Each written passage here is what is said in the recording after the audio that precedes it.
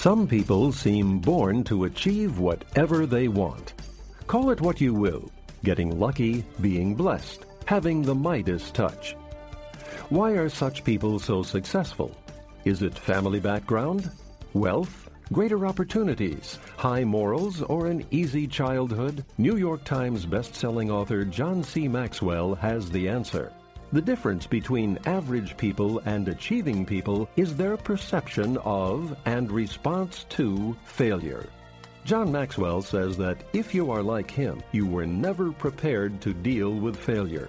Coming out of school, he feared it, misunderstood it, and ran away from it. But he's learned to make failure his friend, and he can teach you to do the same.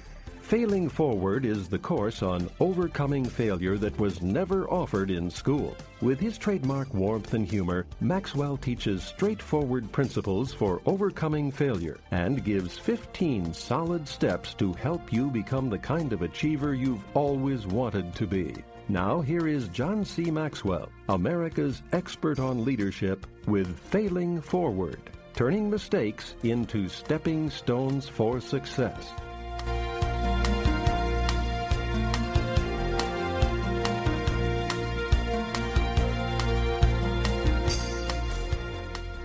Chapter 1. What's the main difference between people who achieve and those who are average? What makes achievers excel? Why do some people skyrocket while others plummet? You can call it luck, blessing, or the Midas touch. But the truth is that some people just seem to achieve incredible things in spite of great difficulties. It doesn't matter what kind of work they do. Wherever they are, they just seem to make things happen. Certainly all people like to think of themselves as above average, but achievers seem to leave average in the dust. But what makes the difference? Why do some people achieve so much? Is it family background? Having a good family growing up is not necessarily a good indicator of achievement. High percentages of successful people come from broken homes. Is it wealth? No. Some of the greatest achievers come from households of average to below average means. Is it opportunity? Two people with similar gifts, talents, and resources can look at a situation and one person will see a tremendous opportunity while the others see nothing. Opportunity is in the eye of the beholder. Is it high morals? I wish that were the key, but it's not. I've known people with high integrity who achieve little, and I've known scoundrels who are high producers. Is it the absence of hardship? For every achiever who has avoided tragedy, there's a Helen Keller who overcame extreme disabilities or a Viktor Frankl who survived absolute horrors. So that's not it either. None of those is the key. When it comes right down to it, I know of only one factor that separates those who consistently shine from those who don't. The difference between average people and achieving people is their perception of and response to failure. Throughout our time together, I want you to continually think of what I have just shared with you. In fact, I want to repeat it again, because it's the most important statement in the entire book. The difference between average people and achieving people is their perception of and response to failure. Nothing else has the same kind of impact on people's ability to accomplish their desires. How people see failure and deal with it impacts every aspect of their lives. Yet that ability seems difficult to acquire. Most people don't know where to start looking to get it. I haven't always been good at failing forward. It's certainly not something they tried to teach me in school. Take a look at some of my previous attitudes toward failure and see if your experience was similar. First, I feared failure. On the first day of class, when I was a college freshman, one professor walked in and boldly declared, "Half of you in this room will not pass this class." What was my first response? Fear. Up to that time, I'd never failed a class, and I certainly did not want to start. So the first question I asked myself was, what does the professor want? School became a game that I wanted to win. Second, I misunderstood failure. As a child, I thought failure was a percentage. 69 and lower was failure, 70 and above was success. But failure isn't a percentage or a test. It's not a single event. It is a process. Third, I was unprepared for failure. When I graduated from college with my bachelor's degree, I wasn't at all prepared for what was ahead of me. I found that out in my first job. As the pastor in a small rural church, I did everything the people might expect of me and then some. But to be honest, I was as concerned about getting everyone to like me as I was with helping people. In the type of church I led, each year the people vote to decide whether to allow the leader to keep his job. And the leaders I had met loved to brag about the unanimous affirming votes that they received from their people. So imagine my surprise when the votes came back 31 yeses, 1 no, and 1 abstention. It was at that moment that I realized what an unrealistic view I had of success and failure. And as I've helped leaders to grow and develop through the years, I've seen that most people are in the same boat. In Leadership magazine, J. Wallace Hamilton states, "Failure is far more common than success. Poverty is more prevalent than wealth. And disappointment more normal than arrival."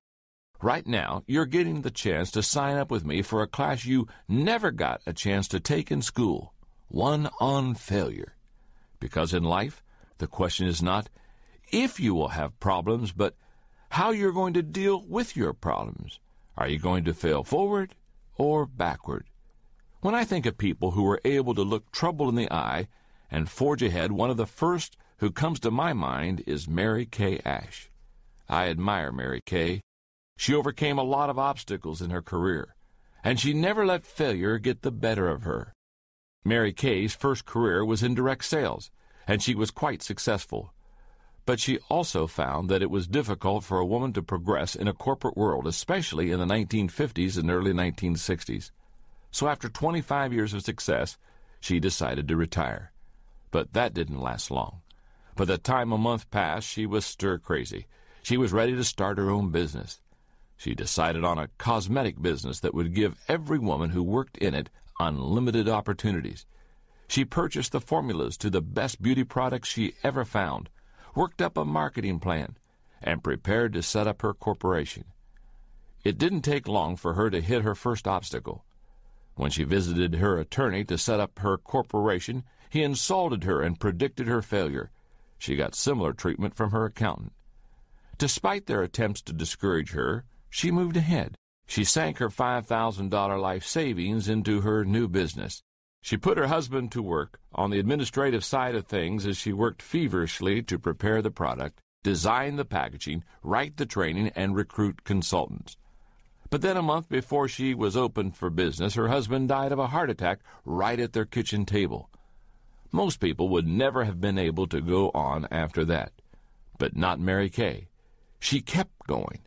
And on September 13, 1963, she launched her business.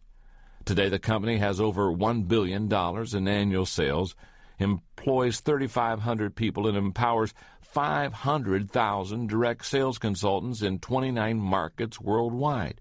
Despite circumstances, obstacles, and hardship, Mary Kay Ash failed forward.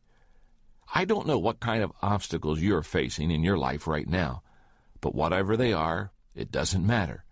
What does matter is that your life can change if you're willing to look at failure differently. You have the potential to overcome any problems, mistakes, or misfortunes. All you have to do is learn to fail forward. If you are ready to do that, let's begin right now. Step 1 in failing forward is to realize there is one major difference between average people and achieving people.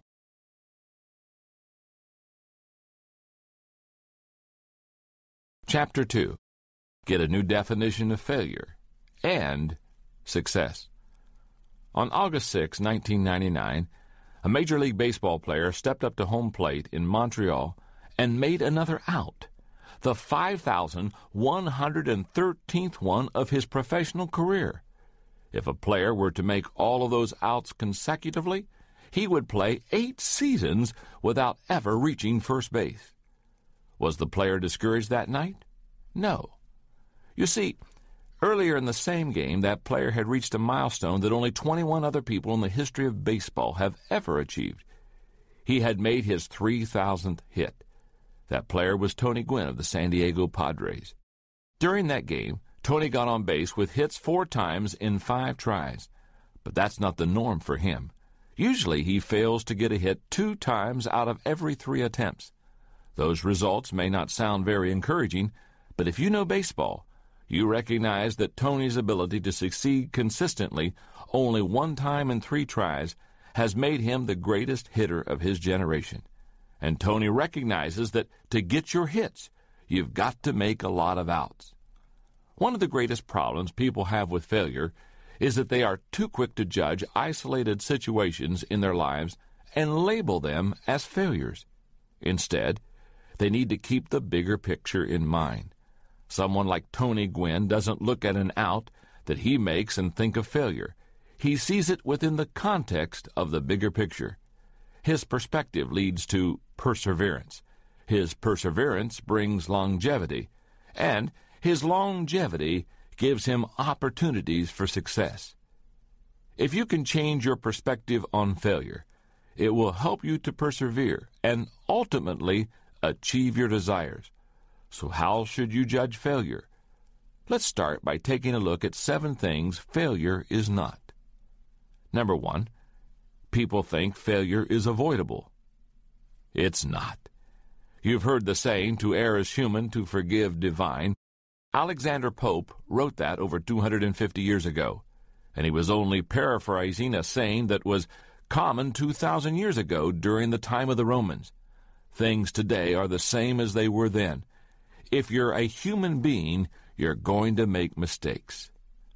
Number 2, people think failure is an event. It's not. Growing up, I thought that success and failure came in a moment. The best example I can think of is taking a test. If you got an F, it meant you failed. But I've come to realize that failure is a process. If you flunk a test, it doesn't mean you just failed a one-time event. The F shows that you neglected the process leading up to the test. In 1997, I wrote a book called The Success Journey. The thesis of the book is that success is not a destination, not a place where you arrive one day. Instead, it is the journey you take.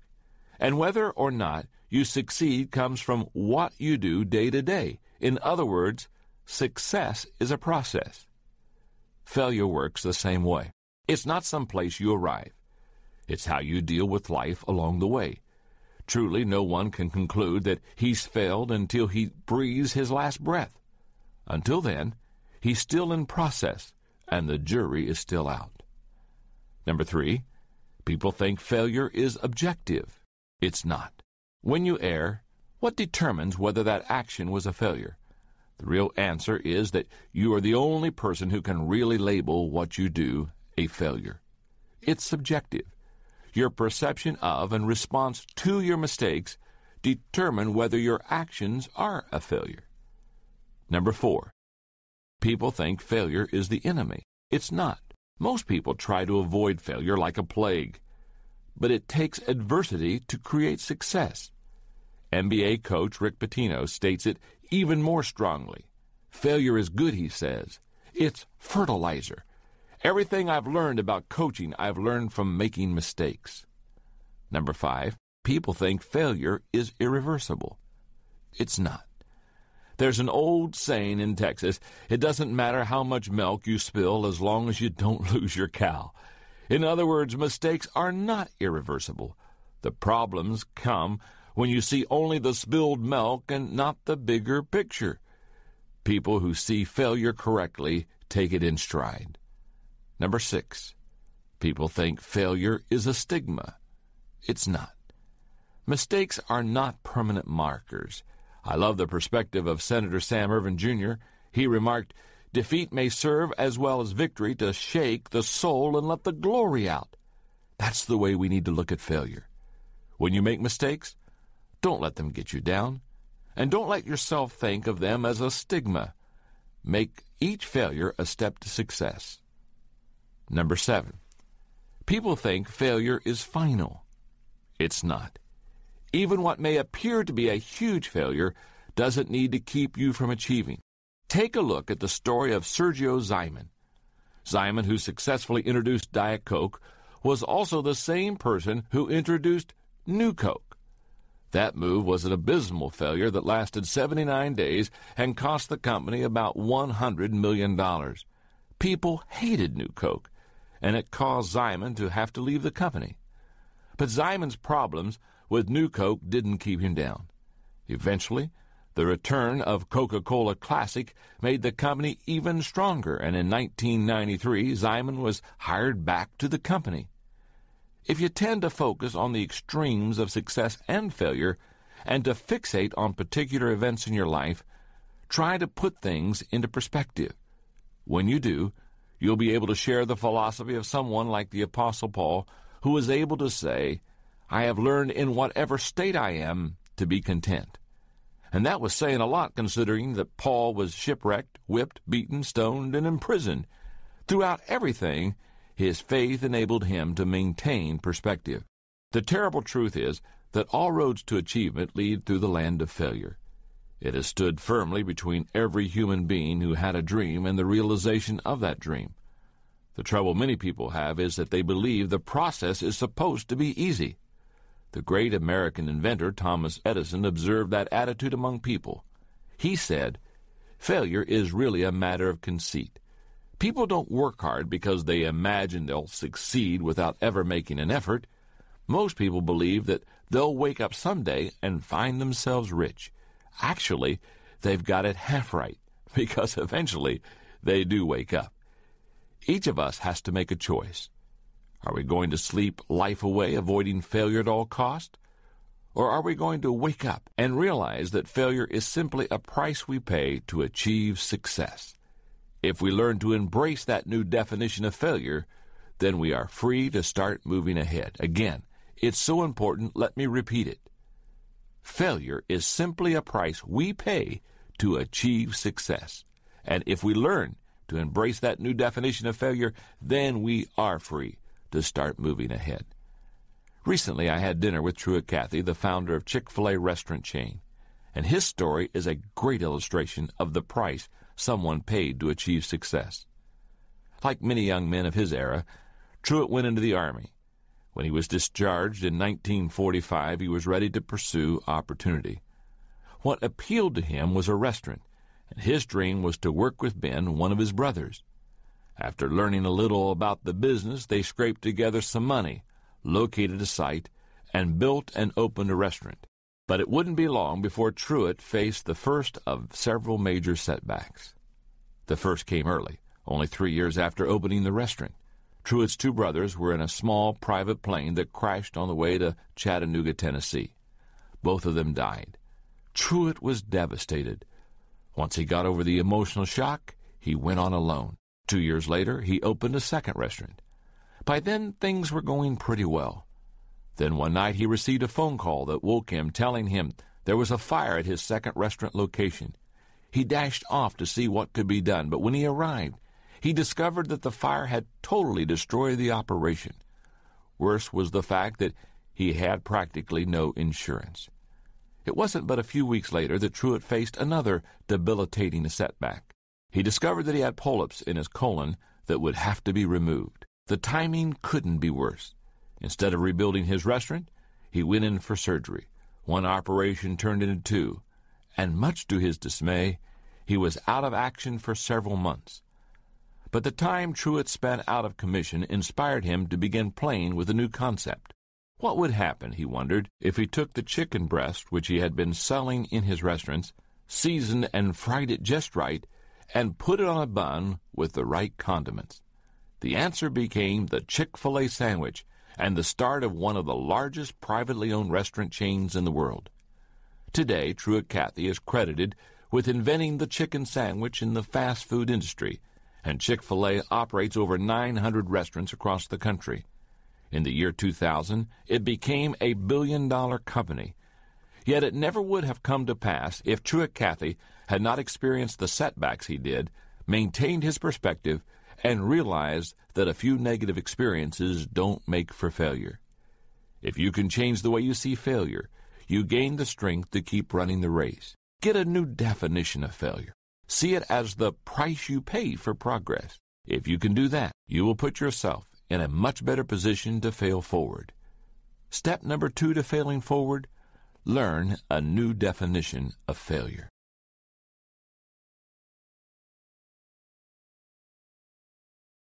Chapter 3. If you failed, are you a failure? In an interview years ago, advice columnist Ann Landers was asked by David Brinkley what question she is most frequently asked by readers. Her answer? What's wrong with me? Landers' response reveals a lot about human nature. Many people wrestle with feelings of failure, the most damaging being doubtful thoughts about themselves. At the heart of those doubts and feelings is one central question: am I a failure? And that's a problem, because I believe it's nearly impossible for any person to believe he or she is a failure and fail forward at the same time. The late Irma Bombeck, who wrote a widely syndicated weekly humor column until her death in 1996, had a great perspective on what it meant to fail forward without taking failure too personally. Irma Bombeck traveled a road in life that was filled with adversity, starting with her career. Her first job was as a copy girl at the Dayton Journal-Herald when she was a teenager. But when she went off to college, a guidance counselor advised her to forget about writing. She refused. Later, she transferred to the University of Dayton and in 1949 graduated with a degree in English. Soon afterwards, she began working as a writer for the obituary column and the Woman's Page. In 1964, Bombeck was able to convince the editor of a small neighborhood newspaper to let her write a weekly humor column, and that opened a door for her. By 1967, her column was syndicated and carried by over 900 newspapers. For just over 30 years, Irma Bombeck wrote her humor column. During that time, she published 15 books, received 15 honorary degrees, and was recognized as one of the 25 most influential women in America. But during that span of time, she also experienced incredible trials, including infertility, breast cancer, a mastectomy, the death of 2 children, and kidney failure. But she wasn't shy about sharing her perspective on her life experiences. She said, "What you have to tell yourself is, I'm not a failure. I failed at doing something." Now there's a big difference. Personally and career-wise, it's been a corduroy road. I've buried babies, lost parents, had cancer, and worried over kids. The trick is to put it all in perspective, and that's what I do for a living. That point of view kept Irma Bombeck going and writing through all the disappointments and pain. Every successful person is someone who failed yet never looked at himself as a failure. For example, Wolfgang Mozart was told by Emperor Ferdinand that his opera, The Marriage of Figaro, was far too noisy and contained far too many notes. Vincent van Gogh sold only 1 painting in his lifetime. Thomas Edison was considered unteachable, and Albert Einstein was told by a Munich schoolmaster that he would never amount to much. I think it's safe to say that all great achievers are given multiple reasons to believe they were failures. But in spite of that, they persevere. In the face of adversity, rejection, and failure, they continue believing in themselves and refuse to look at themselves as failures. There are 7 abilities achievers possess that enable them to fail, not take it personally, and keep moving forward. Number 1, achievers reject rejection. People don't give up trying because they don't base their self-worth on their performance. Instead, they have an internally based self-image. Rather than saying, "I am a failure," they say, "I missed that one," or "I made a mistake." To keep the right perspective, take responsibility for your actions, but don't take failure personally. Number 2, achievers see failure as temporary.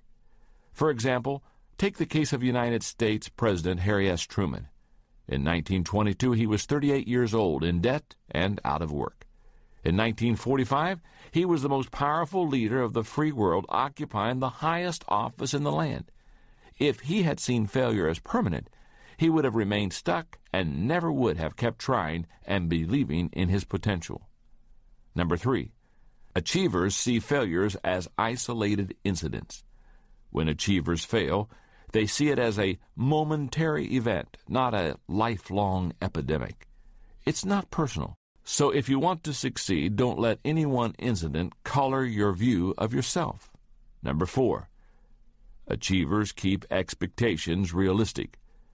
Something that happened on baseball's opening day in 1954 illustrates this point well. The Milwaukee Braves and the Cincinnati Reds played one another, and a rookie for each team made their major league debuts during that game. The rookie who played for the Reds hit 4 doubles and helped his team win with a score of 9-8. The rookie for the Braves went 0 for 5. The Reds player was Jim Greengrass, a name that you may never have heard. The other guy, who didn't get a hit, might be more familiar to you. His name was Hank Aaron. If Aaron's expectations for that first game had been unrealistic, who knows? He might have given up baseball. Surely he wasn't happy about his performance that day, but he didn't think of himself as a failure.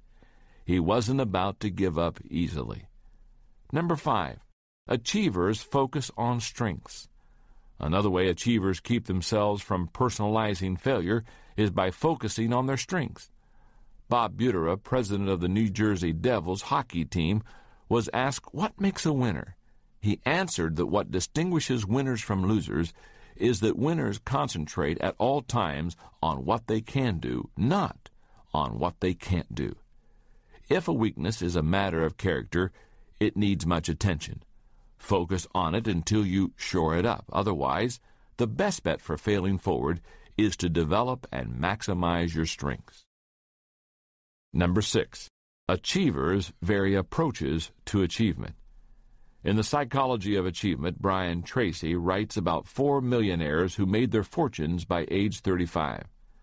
They were involved in an average of 17 businesses before finding that one that took them to the top. They kept trying and changing until they found something that worked for them. Achievers are willing to vary their approaches to problems. Number 7, achievers bounce back. Psychologist Simone Carruthers says life is a series of outcomes. Sometimes the outcome is what you want. Great. Figure out what you did right. Sometimes the outcome is what you don't want. Great. Figure out what you did wrong so that you don't do it again. That's the key to bouncing back. That's the way to take yourself out of failure. One of the best stories I've ever heard of someone who refused to take failure personally is that of Daniel Rudiger. You may have seen the film, which was based on his life, called Rudy. The first of 14 children in a poor working-class family, Rudy loved football as a kid and believed that might be his ticket out of Joliet, Illinois. But his heart was much greater than his physique. He was slow, and at 5 feet 6 inches tall and 190 pounds, he wasn't exactly built for the game. As a senior, he began dreaming about attending Notre Dame and playing football there. But Rudy faced another problem. His grades showed less promise even than his physique. And for the next several years, Rudy changed his focus from one thing to another. He was more determined than ever to go to Notre Dame despite the criticism of his family, friends, and co-workers. He knew that he was not a failure, and he would find a way to go to South Bend. Eventually, Rudy quit his job, moved to South Bend, and managed to get into Holy Cross College, a community college affiliated with the university. He attended the college for 2 years and earned a 4-point average every semester before Notre Dame accepted him. He entered his dream school at age 26, 8 years after graduating from high school. With 2 years of sports eligibility remaining, he went out for football. He made the team as a scrub, one of the warm bodies that they put in practice to keep the good players sharp. But Rudy worked hard anyway. And in the final game of his final season, Rudy got to live his dream by getting into a game as a player. In the movie, Rudy Rudiger gets in for only one play at the end of the game. But that's not how it really happened. In real life, he had 2 chances to get the quarterback. The first play, he was too anxious and didn't execute the play. He failed. But once again, Rudy didn't let his failure make him a failure. He was determined to fail forward. When they snapped the ball the second time, he put the moves he'd rehearsed in his mind on the guy over him, and he sacked the quarterback. Overjoyed, the team carried him off the field in celebration. Rudy says it's the only time that has happened to a player in the history of Notre Dame football. The great thing about Rudy's story is that he doesn't have the athletic ability of Michael Jordan, nor is he a genius like Mozart, Van Gogh, Edison, or Einstein. He's just a regular person like you and me. The only reason he's an achiever instead of average is that he refused to let failure get the better of him. He learned that no matter how many times you fail, it doesn't have to make you a failure. Step number 3 to failing forward: remove the you from failure.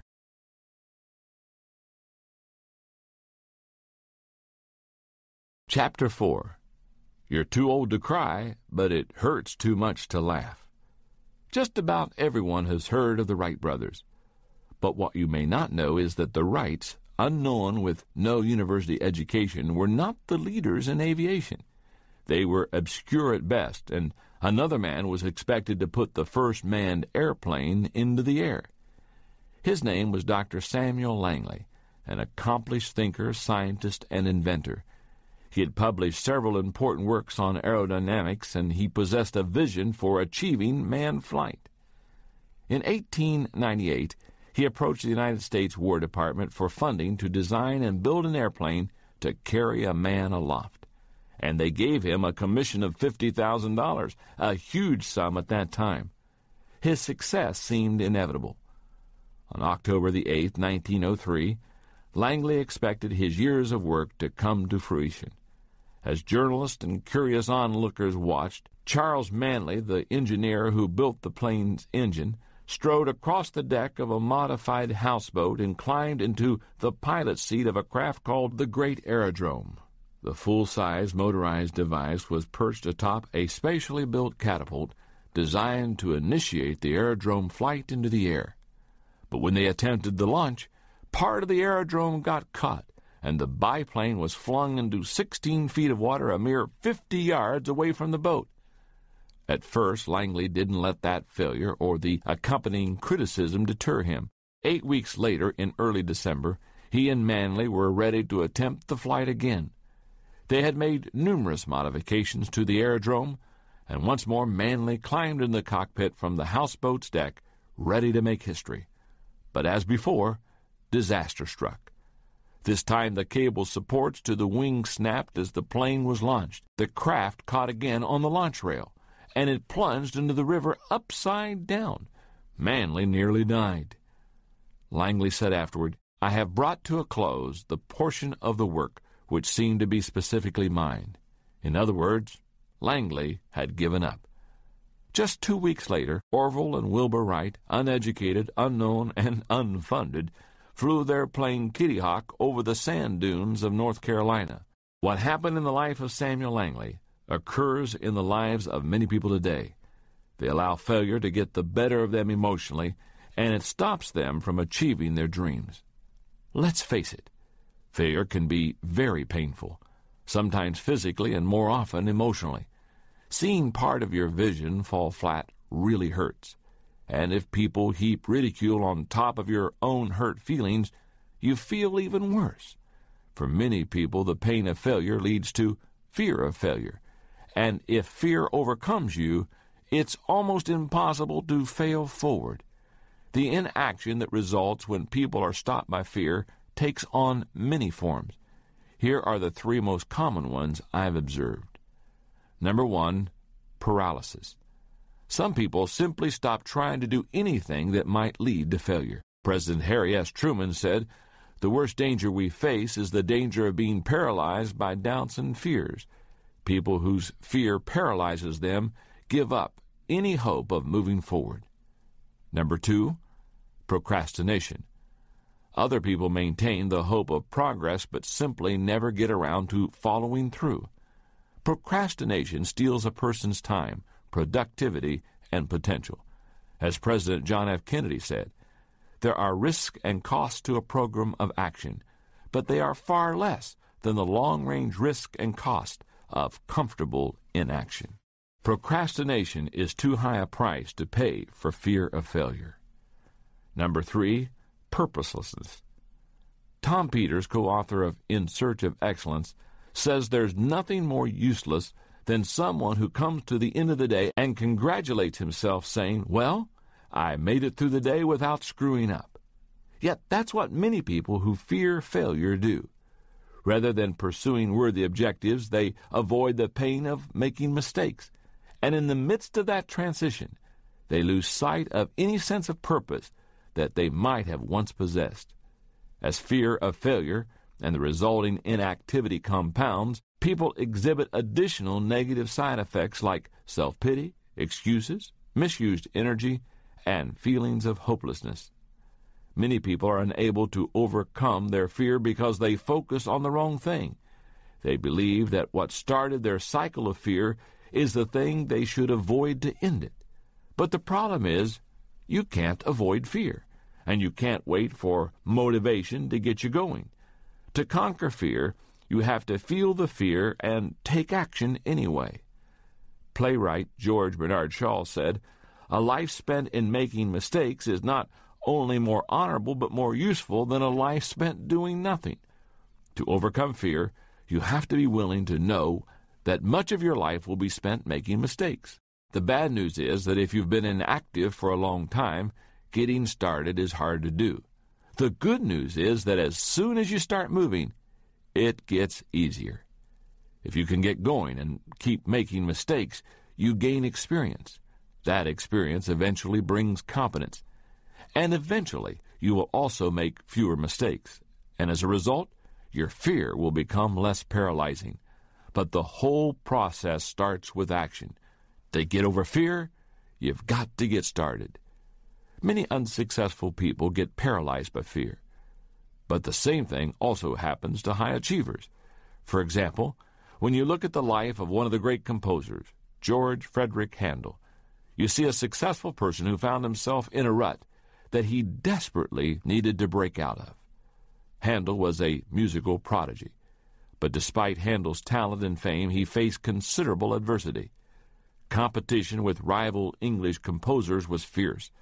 Audiences were fickle and sometimes didn't turn out for his performances, and he was frequently the victim of the changing political winds of the time. Several times he found himself penniless and on the verge of bankruptcy, and the pain and rejection of failure was difficult. Then his problems were compounded by failing health. He suffered a stroke which left his right arm limp and caused him to lose the use of 4 fingers on his right hand. And though he recovered, it left him despondent. Finally, in 1741, at only 56 years old, Handel decided that it was time to retire. He was discouraged, miserable, and consumed with debt. So on April 8, he gave what he considered his farewell concert. Disappointed and filled with self-pity, he gave up. But in August of that year, something incredible happened.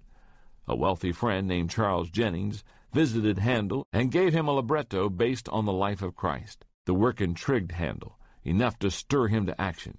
He began writing, and immediately the floodgates of inspiration opened in him. His cycle of inactivity was broken. For 21 days he wrote almost nonstop. Then he spent another 2 days creating the orchestrations. In 24 days, he had completed the 260-page manuscript. He called the piece Messiah. When it comes to getting over the emotional hurts of failure, it really doesn't matter how good or bad your personal history is. The only thing that matters is that you face your fear and get moving. Do that, and you give yourself the opportunity to learn how to fail forward. Step number 4 to failing forward: take action and reduce your fear.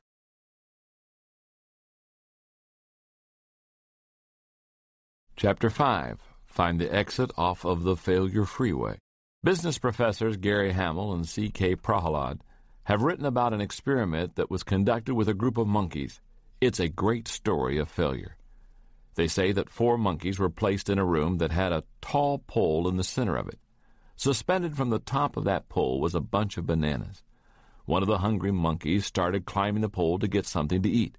But just as he reached out to grab a banana, he was doused with a torrent of cold water. Squealing, he scampered down the pole and abandoned his attempt to feed himself. Each monkey made a similar attempt, and each one was drenched with cold water.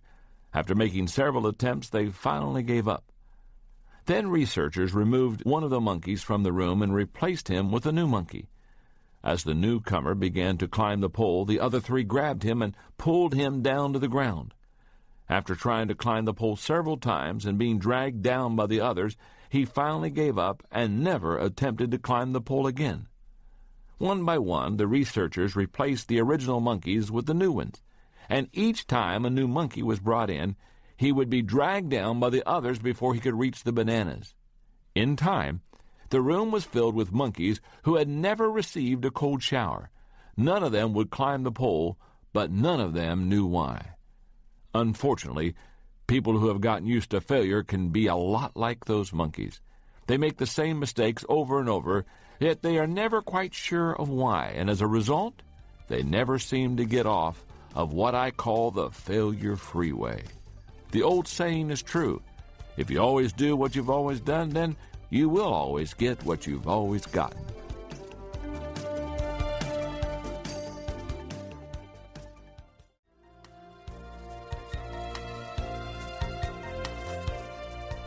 What starts people down the failure freeway is a common mistake, failure, or mess-up. But people who stay on the failure freeway don't think that it's their fault. They see every obstacle or error as somebody else's fault, and as a result, they generally respond in one or more of the following ways. Number one, they blow up. One of the reactions to failure that keeps people driving on the failure freeway is anger. You've probably seen it. People make a minor mistake and angrily overreact to it, taking out their frustration on themselves or others around them. But if a person doesn't govern his temper, it will govern him. Number two, they cover up. People's desire to make sure others don't see their mistakes isn't always so humorous. For example, take the case of Nicholas Leeson. In 1995, the 28-year-old worked for the British bank Barings. He controlled huge amounts of money for the organization, which he tried to increase through what's called casino-style investing. When Leeson's dealings resulted in huge losses, he covered them up and made even riskier trades to try to recoup his losses. Ultimately, his actions cost Barings $1.3 billion. He single-handedly put one of the oldest banks in the world out of business. It's in the nature of people to try to cover up their mistakes. That tendency is as old as Adam and Eve in the Garden of Eden. But anyone who wants to get off the failure freeway needs to fess up rather than cover up. Number three, they speed up. People who are particularly stubborn will sometimes try to leave their troubles behind by working harder and faster, but without changing their direction. They're like the person trying to get the square peg into the round hole, who first tries to place the peg into the hole and then tries to shove it in, then takes a hammer and tries to pound it in. They're working hard, but getting nowhere. Number four, they back up. When my wife Margaret and I were raising our two children, we found that our son had a mind and a will of his own. And when he did something wrong, his first move was to lie. Then he'd back up and try to cover it up. I can still picture his offended expression as he emphatically denied having eaten the chocolate candy, with his 9-year-old face smeared with chocolate. Margaret and I worked very hard to break him of that inclination. I'm relieved that today my boy Joel is a man, and when he's wrong he admits it. And that's good, because nobody can exit off the failure freeway if he keeps backing up. Number five, they give up. If you stay on the failure freeway long enough, you eventually slow up. It's similar to what happens on the Interstate 285 loop around my hometown of Atlanta at rush hour gridlock. And that's when a lot of people simply give up.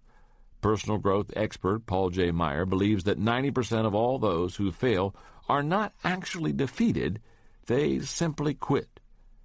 There's really only one solution to the gridlock you find on the failure freeway, and that's to wake up and find the exit. To leave the road of continual failure, a person must first utter the three most difficult words to say: I was wrong. He has to open his eyes, admit his mistakes, and accept complete responsibility for his current wrong actions and attitudes. Every failure you experience is a fork in the road. It's an opportunity to take the right action, learn from your mistakes, and begin again.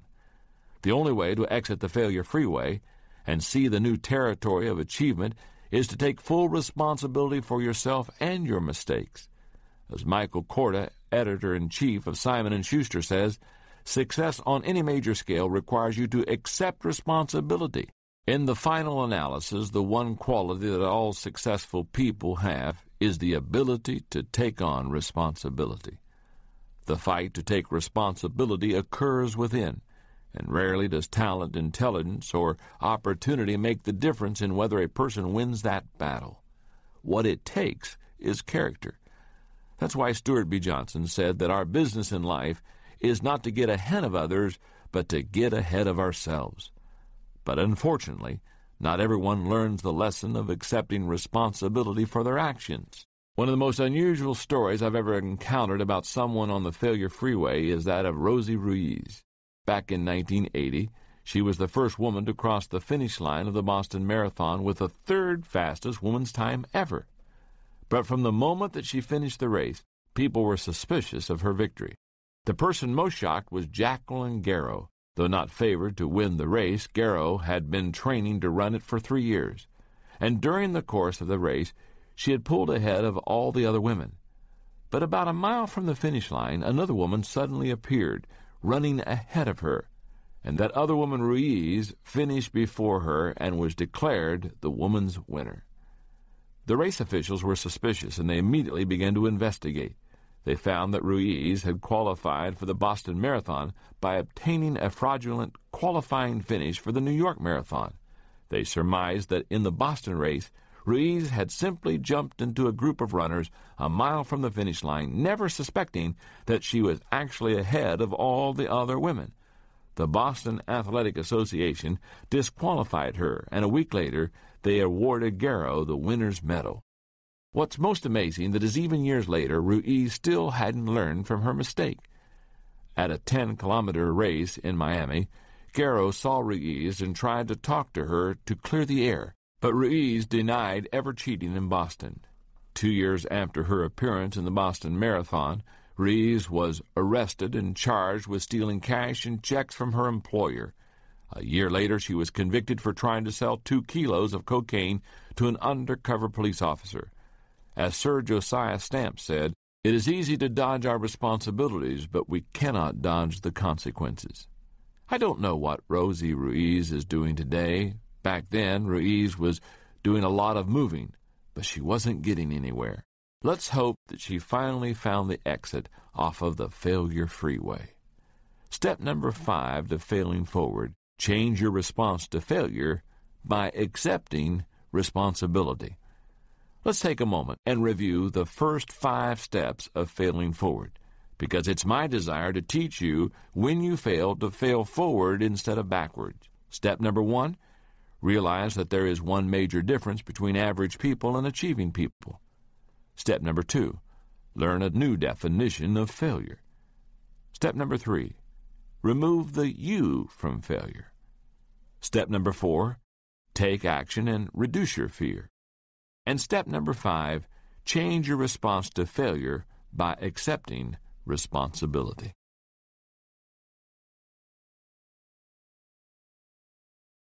Chapter 6, no matter what happens to you, failure is an inside job. When you learn to accept responsibility for yourself, your problems, and your failures, you are better prepared to fail forward. But what about when you're faced with overwhelming difficulties that you didn't create and you cannot control? At no time in life are people more prone to allow failure to make them give up than when external circumstances cause extreme hardship or grief. But ultimately, no matter whether the difficulty is self-created or comes from somewhere outside of you, failure is created within the person. It is always an inside job. Many people desire to control the circumstances of their lives, but the truth is that we cannot determine what will come our way. We can't control the hands we're dealt, only how we play the cards. South African General Jan Christian Smuts said, "A man is not defeated by his opponents, but by himself." That's true. No matter how daunting the circumstances of your life may be, the greatest battle you wage against failure occurs on the inside, not the outside. How do you fight that battle? You start by cultivating the right attitude. You're probably familiar with Murphy's Law, which says, If anything bad can happen, it will, and at the worst possible time. And then there's the Peter principle, which says people always rise to the level of their incompetence. There's another saying similar to those called the law of human behavior. It says, sooner or later, we get just what we expect. I have a question to ask you. Is the law of human behavior optimistic or pessimistic? Stop and think about your answer. I say that because your response reveals your attitude. If you expect the worst out of a life, then you probably said the law was written by a pessimist. If you have a positive outlook, then you probably answered optimist, because the prospect of getting what you expect is very encouraging to you. Your attitude determines your outlook. The first element in winning the internal battle against failure is to maintain a positive outlook. University of Pennsylvania psychology professor Martin Seligman, who has studied employees in 30 different industries, observes that people who bounce back are optimists. Let's face it, not everyone is naturally optimistic. Some people are born seeing the glass half empty rather than half full. But no matter what your natural bent is, you can become a more optimistic person. How do you cultivate optimism? By learning the secret of contentment. If you can learn that, then no matter what happens to you, you can weather the storm and build on the good that you find in any situation. There are a lot of misconceptions about contentment. Let's talk about what it's not. Number one, it's not containing your emotions. We all experience negative emotions, and while you don't want to let your emotions run amok, you shouldn't try to stuff them either. Denial doesn't help you become content. In fact, your emotions will come out eventually, even if you try to bury them. Number two, it's not maintaining your current situation. My dad, who was a pastor for many years, used to tell the story about a farmer in one of his churches who refused to improve himself. Dad would try to encourage and cajole him, but he said the old man just wouldn't change. His response to my father was always the same. I'm not making much progress, but I'm well established. One day my father was driving past that man's farm, and he saw that the old farmer's tractor was stuck in the mud. No matter what the man did, mud just flew and the tractor stayed put. After the old farmer gave it one more try and was no better off than he had been before, he started cussing up a storm. At that point, my dad rolled down his window and hollered out to the man, "Well, you're not making much progress, but you certainly are well established." Being content doesn't mean being satisfied with a bad situation. It simply means having a good attitude as you work your way out of it. Number three, it's not attaining position, power, or possessions. In our culture, too many people believe that contentment comes from attaining material possessions or positions of power. But they aren't the keys of contentment either. If you are tempted to believe that they are, remember the words of John D. Rockefeller. When a journalist asked him how much wealth was enough, the millionaire, who was at that time one of the richest and most powerful men in the world, answered, "Just a little more." True contentment comes from having a positive attitude. It means expecting the best in everything, not the worst, remaining upbeat even when you get beat up, seeing solutions in every problem, not problems in every solution, believing in yourself even when others don't, and holding on to hope even when others say it's hopeless. No matter what happens to you, a positive attitude comes from within. Your circumstances and your contentment are unrelated. Failure is an inside job, and so is success. If you want to achieve, you have to win the war in your own thinking first. You can't let failure outside of you get inside of you. You certainly can't control the length of your life, but you can control its width and depth. You can't control the contour of your face, but you can control its expression. You can't control the weather, but you can control the atmosphere of your mind. Why worry about things you can't control when you can keep yourself busy controlling the things that depend on you? Right now you may be saying, "That's all well and good for you, John. You haven't experienced what I have." If you still have a hard time believing that failure is really an inside job, then you need to hear the story of someone who maintained a winner's attitude while overcoming the most difficult of circumstances. His name is Roger Crawford. He makes his living as a consultant and public speaker. He's written 2 books. He travels all across the country, working with Fortune 500 companies, national and state associations, and school districts. Those aren't bad credentials. But if that doesn't impress you, how about this? Before becoming a consultant, he was a professional tennis player certified by the United States Professional Tennis Association. Still not impressed? Would you change your opinion if I told you that Roger had no hands and only 1 foot? Roger Crawford was born with a condition called ectrodactylism. When he emerged from his mother's womb, the doctor saw that he had a thumb-like projection extending out of his right forearm and a thumb and a finger growing out of his left forearm. He had no palms. His legs and arms were shortened, and his left leg possessed a shrunken foot with only 3 toes. His foot was amputated when he was 5. Roger's parents were told by various medical professionals that he would never be able to walk, probably would not be able to take care of himself, and would never lead a normal life. But Roger's parents were determined to give him the best chance possible for living a normal life. They raised him to feel loved, to be strong, and to develop independence. You're only as handicapped as you want to be, his father used to tell him. Roger appreciated the encouragement and training that he received from his parents. But I don't think he really understood the significance of it or his achievements until he was in college and he interacted with someone who wanted to meet him. He had received a phone call from a man who had read about his tennis victories, and Crawford agreed to meet him at a nearby restaurant. When Roger stood up to shake hands with the man, he discovered that the other guy had hands that were almost identical to his.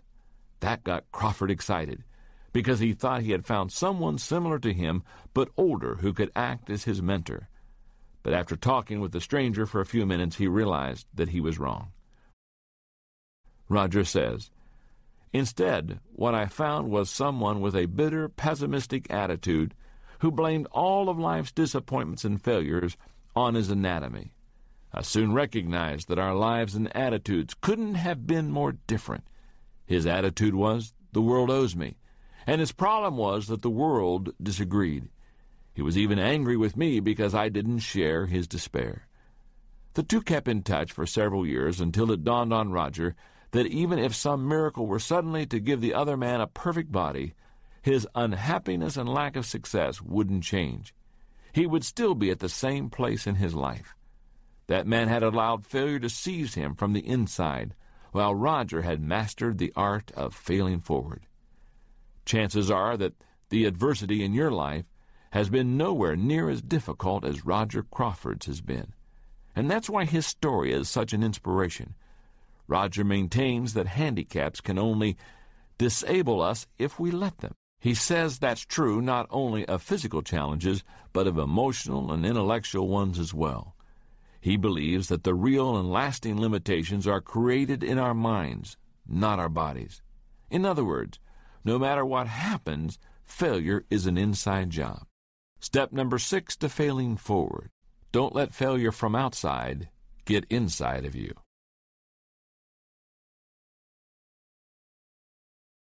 Chapter 7. Is the past holding your life hostage? When I get a bit of time off, one of the things I like to do is play golf. Now, I'm not a great golfer. I'd say I'm average, but no matter what, I'm glad to get started golfing, and I can tell you who it was that got me interested in the sport. Arnold Palmer. Many people of my generation became golfers because of Arnold Palmer.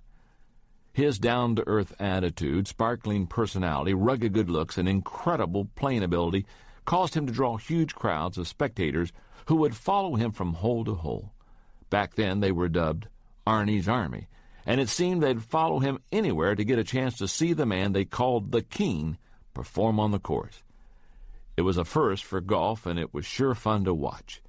One of the things about golf is that anyone can have a really bad hole, even a Hall of Famer like Arnold Palmer.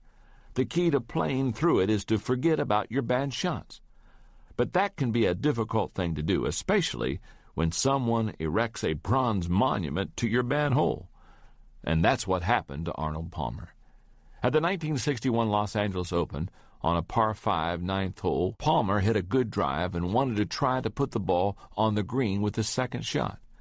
With his 3-wood, Palmer hit what he believed was a good shot, but as the ball sailed, it faded to the right, hit a pole, and bounced out of bounds onto the driving range.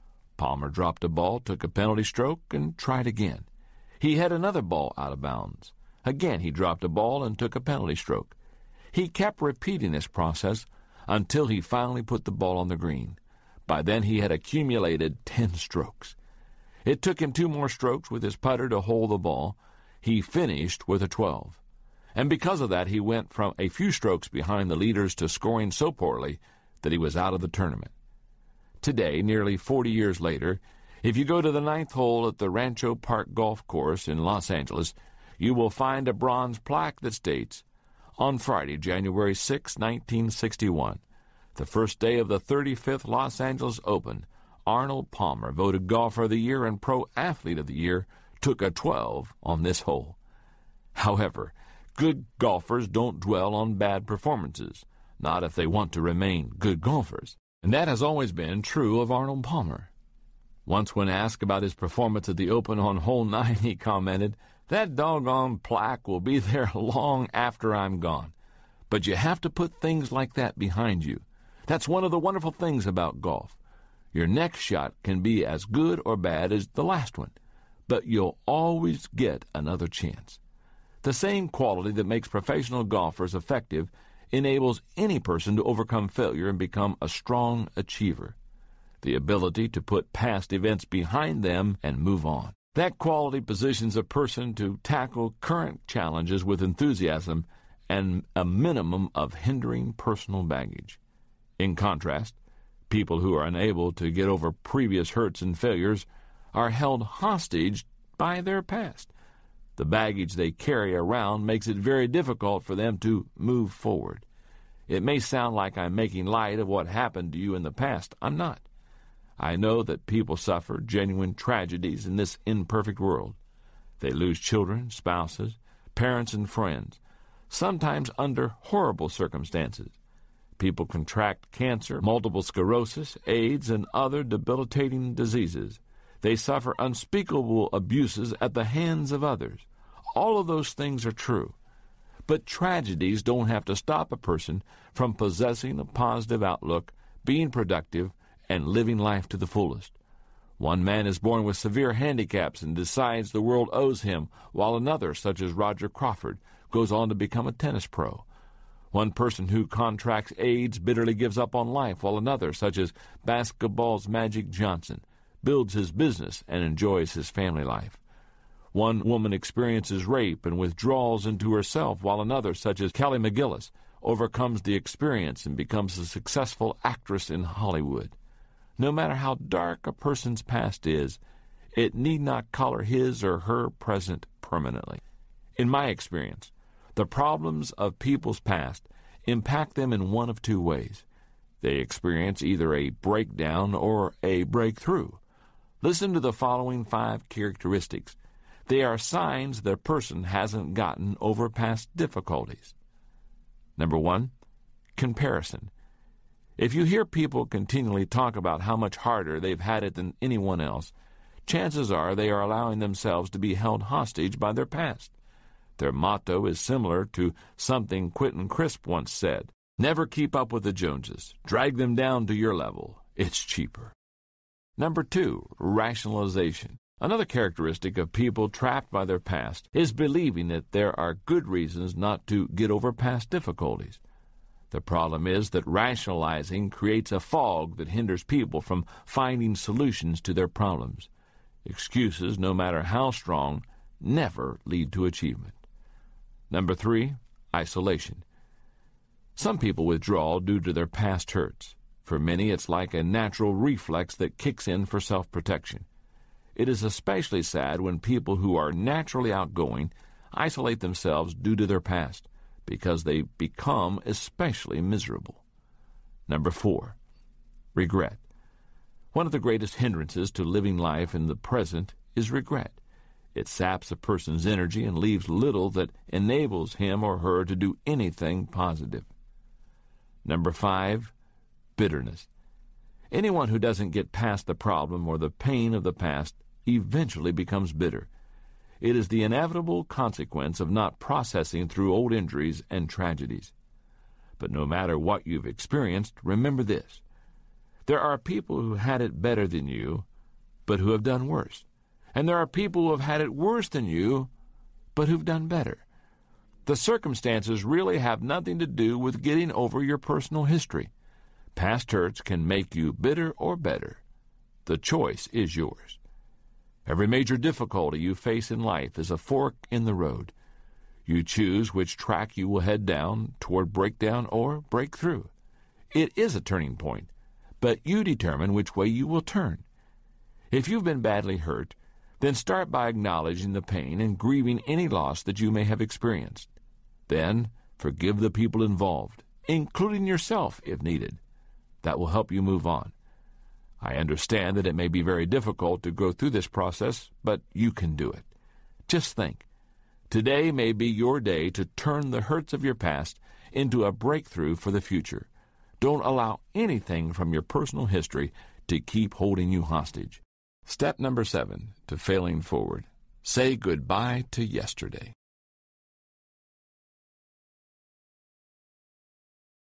Chapter 8. Who is this person who keeps making these mistakes? Sometimes great achievement can come only as the result of a period of failure that helps you understand who you really are. That was the case of John James Audubon, the man for whom the National Audubon Society was named. His life was one of great extremes, problems and progress, struggle and success, failure and fanfare.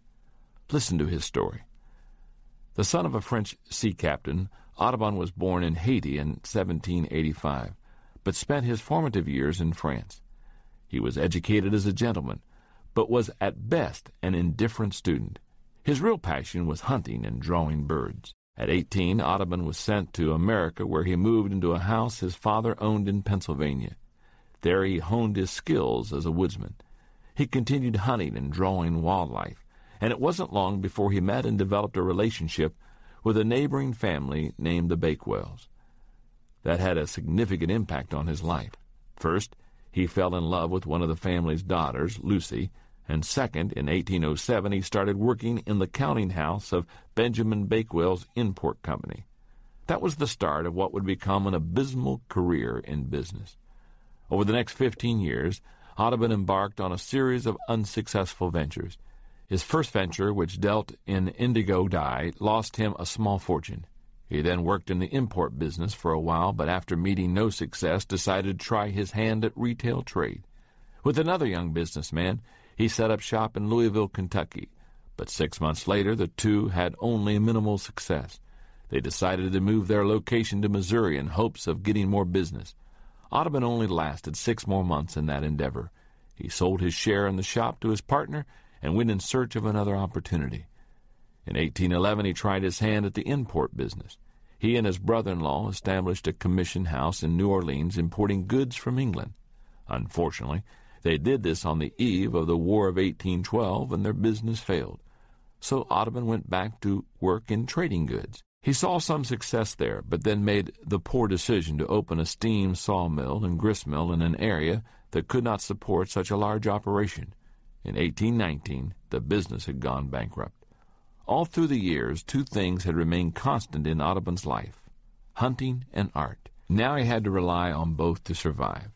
His gun put food on the table for his small family, and he drew portraits on commission to bring in money.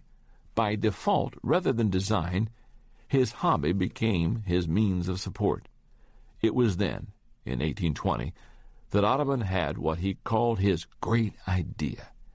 He decided to create a comprehensive and complete printed collection of all American birds based on his paintings. They would be life-size and shown in their natural surroundings. For the next few years, he traveled and added more painted birds to his portfolio, while Lucy worked as a tutor and a governess in Louisiana. In 1826, when he had enough material, Audubon sailed to Liverpool, England, and immediately met with great success. It didn't take long for Audubon to get connected with engraver Robert Havell, and together they began printing the remarkable Birds of America, a series of 100 color plates in a large 29 by 39-inch format. Nothing else like it had ever been created, nor has any other book of prints since been so revered. In all, they printed about 200 copies of that first edition. Today, it's considered a masterpiece. An original, Birds of America, which sold for $1,000 in the 1820s, is now worth about $5 million. John James Audubon was unsuccessful for most of his life. It took him until he was 35 years old to figure out what his problem was. Himself. He was a terrible businessman, and he didn't belong in trade. It didn't matter how many times he changed locations, partners, or business types. Not until he understood and changed himself did he have a chance at success. Evangelist D.L. Moody was once asked which people gave him the most trouble. His response was, "I've had more trouble with Dwight L. Moody than any other man alive." Television host Jack Parr echoed the same thought when he said, "Looking back, my life seems like one long obstacle race, with me as its chief obstacle." If you are continually experiencing trouble or facing obstacles, then you should check to make sure that you are not the problem. People don't like to admit that they need to change, and if they are willing to alter things about themselves, they usually focus on cosmetic changes. Why are people so hesitant to change? I believe that some, like Audubon, believe they are supposed to pursue a particular course of action, even though it doesn't suit their gifts and talents. And when they are not working in areas of strength, they do poorly. Others are not self-aware and don't even know what their strengths are. The psychologist Sheldon Kopp says, all of the significant battles are waged within the self. To have an opportunity to reach your potential, you must know who you are and face your flaws. Allow me to help you do that. Go through the following process. First, see yourself clearly. Bishop Fulton Sheen said, "Most of us do not like to look inside ourselves for the same reason we don't like to open a letter that has bad news. Most people see all the bad and deny the good, or they see all the good and deny the bad. To reach your potential, you must see both." Second, admit your flaws honestly. In Chapter 5, I stated that you must take responsibility for your actions to fail forward. But you must also take responsibility for who you are as a person. That means owning up to what you cannot do, should not do, or ought not to do. Third, discover your strengths joyfully. Working on your strengths is the next step in the process. No one ever achieved his dreams working outside of his areas of gifting. To excel, do what you do well. Fourth, build on your strengths passionately. Like Audubon, you will improve only if you enthusiastically develop whatever God-given abilities you have. You can reach your potential tomorrow if you dedicate yourself to growth today. Remember, to change your world, you must first change yourself. One of the greatest stories of change that I know of personally involves someone very close to me in my organization, the Enjoy Group, and it's my assistant, Linda Eggers. If you've ever heard me speak in person, then you've probably heard me talk about Linda. I believe Linda is the finest executive assistant in the country, but I haven't always felt that way about her. A few years ago, we experienced a rocky time in our history, and the fact that we work together now is a strong testament to her willingness and ability to take a hard look at herself, make some changes in her life, and become the kind of person she desired to be. Linda first began working for me in the mid-1980s when I was leading Skyline Church in San Diego. She began working in the church's financial office. When she attended a conference of mine on leadership, Linda realized that she felt called to work full-time with me at Enjoy. She approached me after the conference and shared her thoughts with me. Later, when Enjoy was big enough, we brought her on staff. Linda immediately became an impact player for us. Under the leadership of Dick Peterson, now the COO of the Enjoy Group and president of the Enjoy Conferences and Resources. Linda did whatever was asked of her, and that was just about everything.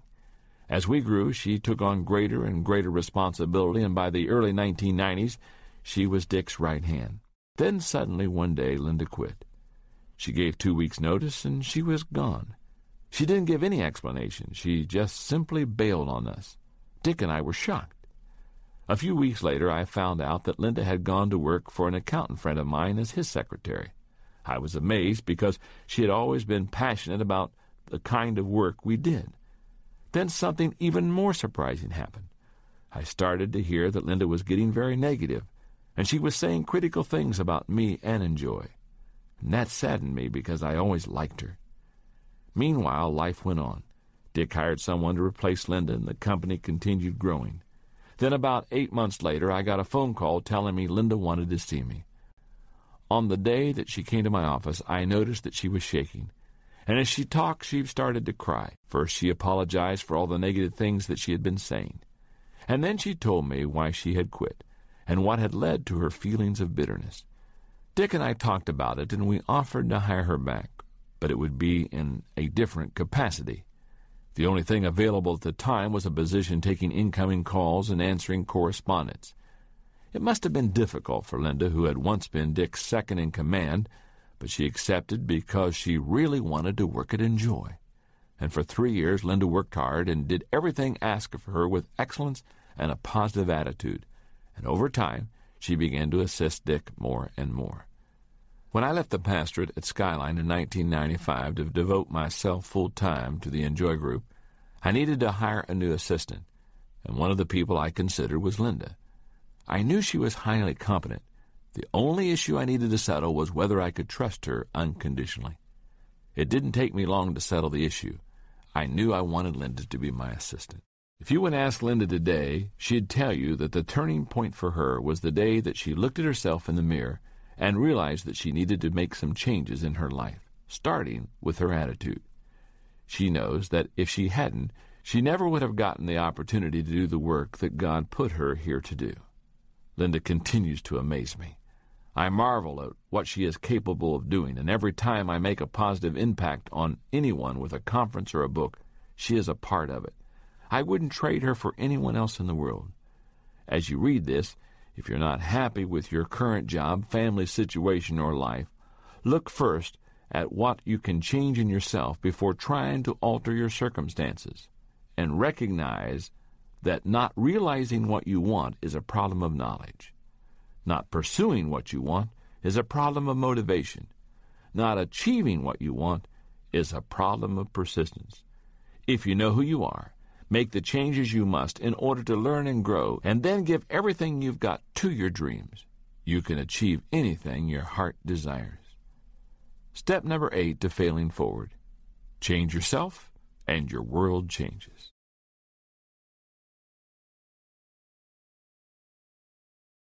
Chapter 9. Get over yourself. Everyone else has. One of the biggest changes that must be made by people who desire to fail forward is turning their attention away from themselves and toward helping others. You could call that process getting over yourself. A few years ago, I saw a wonderful movie called Mr. Holland's Opus that beautifully illustrated that whole process. The movie is the story of Glenn Holland, a young musician who desires to make it to the big time as a composer. But when money gets tight and he needs to take care of his family, he reluctantly seeks employment as a teacher. That job, which he takes only on a temporary basis, becomes his life.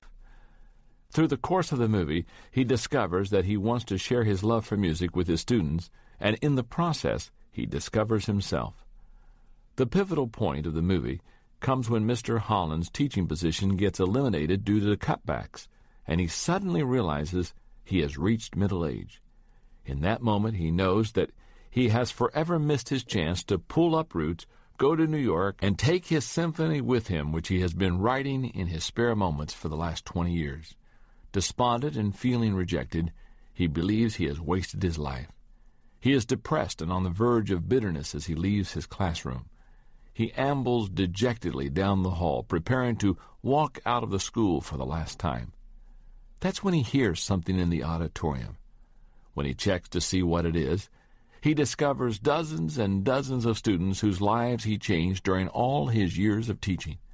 That group even includes the governor of the state, whose life took a major turn for the better under his mentoring.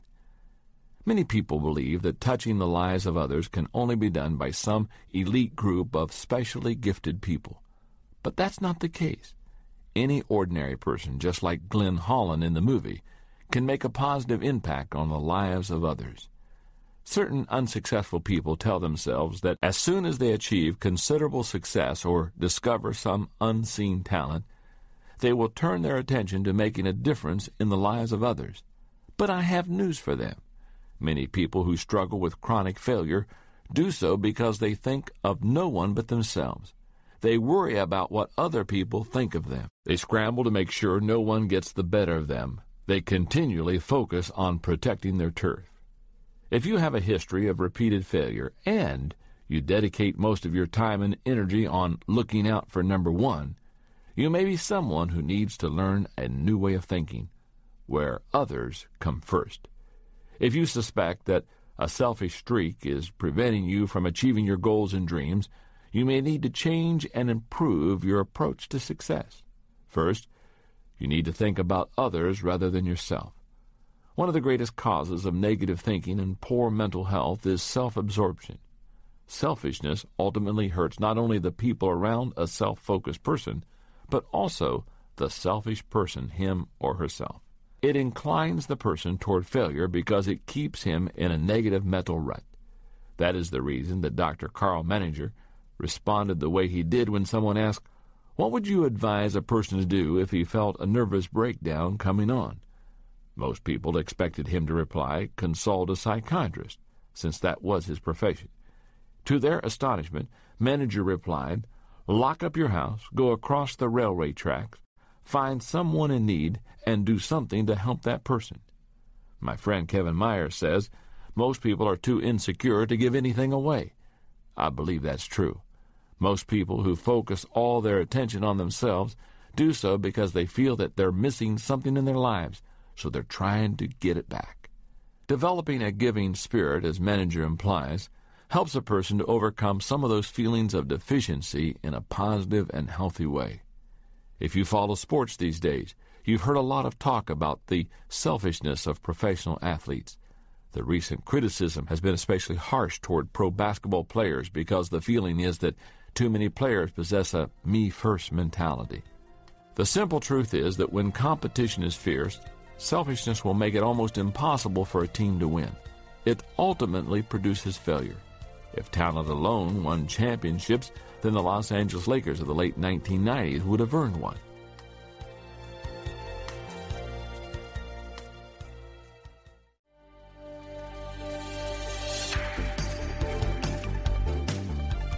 Fortunately, all the stories out of the NBA aren't about selfishness and failure.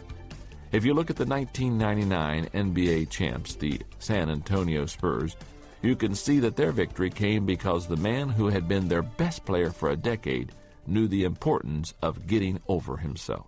The person I'm referring to is David Robinson, the 7 feet 1 inch tall center for the Spurs. In his 10 years in the NBA, Robinson has earned just about every type of award that there is for a professional basketball player. He has also been named one of the 50 greatest players in the NBA history. Despite all of Robinson's personal achievements, the one thing he had never won was an NBA championship until the 1999 season. How did he do it? By giving up the ball offensively and allowing another player, Tim Duncan, to be the hero. During the 1999 playoffs, teammate Avery Johnson commented, "What we have in David Robinson is the ultimate team player, the ultimate winner. He threw his ego out and became a totally different player for the good of the team." In 1999, Robinson put up the lowest averages of his career, but the result of Robinson's unselfishness was success for everyone on the team. If you want to win and overcome failure, you've got to get over yourself and begin helping others. How can you turn your focus from yourself and start adding value to others? You can do it by, number one, putting others first in your thinking. When you meet people, is your first thought about what they'll think of you or how you can make them feel more comfortable? At work, do you try to make your coworkers or employees look good? Or are you more concerned about making sure that you receive your share of credit? When you interact with family members, whose best interest do you have in mind? Your answers show where your heart is. In order to add value to others, you need to start putting others ahead of yourself in your mind and heart. If you can do it there, you will be able to put them first in your actions. Number two, finding out what others need. How can anyone add value to others if he or she doesn't know what they care about? Listen to people. Ask them what matters to them, and observe them. If you can discover how people spend their time and money, you'll know what they value. And when you know people's values, you can add value to them. Number 3, meeting the needs of others with excellence and generosity. The final step requires concrete action. Once you know what matters to people, do your best to meet their needs with excellence and generosity. Offer your best with no thought toward what you might receive in return. When I think of some of the great figures in history who were able to minister to people's needs and perform great service, one of the first who comes to my mind is John Wesley, the 18th century Briton who founded the Methodist movement.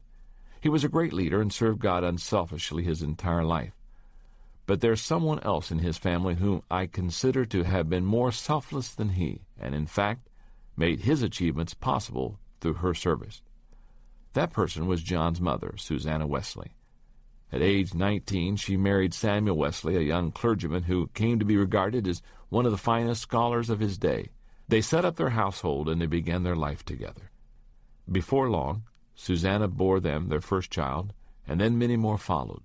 Unfortunately, their hopes were greater than their prospects, and they spent nearly 50 years of marriage together, barely scraping by financially. In those days, middle-class women didn't work outside of the home. But Susanna had more than a full-time job nonetheless. She dedicated herself selflessly to caring for her family. She ran the household, managed the finances, and oversaw their modest farming efforts. And she did this while continuing to have numerous children. Over the course of 21 years, she gave birth to 19 children, and 10 of them survived. Despite all the work that Susanna Wesley performed for her family, the most important thing she did was educate her children. For 6 hours every day except Sunday, she dedicated herself to the moral and intellectual instruction of her 3 sons and 7 daughters. She made it the object of her life. Her acts were incredibly selfless, and in the process she had given up a lot. But the results found in her children speak for themselves. Charles was an influential clergyman and has been called one of the greatest hymn writers of all time. And John is considered by many to have shaped England more than any other person of his generation. In our current times, you may not be able to give your family the kind of time Susanna Wesley did, but that's not important. What matters is that you give all you can to the people who are important to you. And you can only do that if you learn to get over yourself. Be more concerned with what you can give rather than what you can get, because giving truly is the highest level of living. Step number 9 to failing forward. Get over yourself and start giving yourself.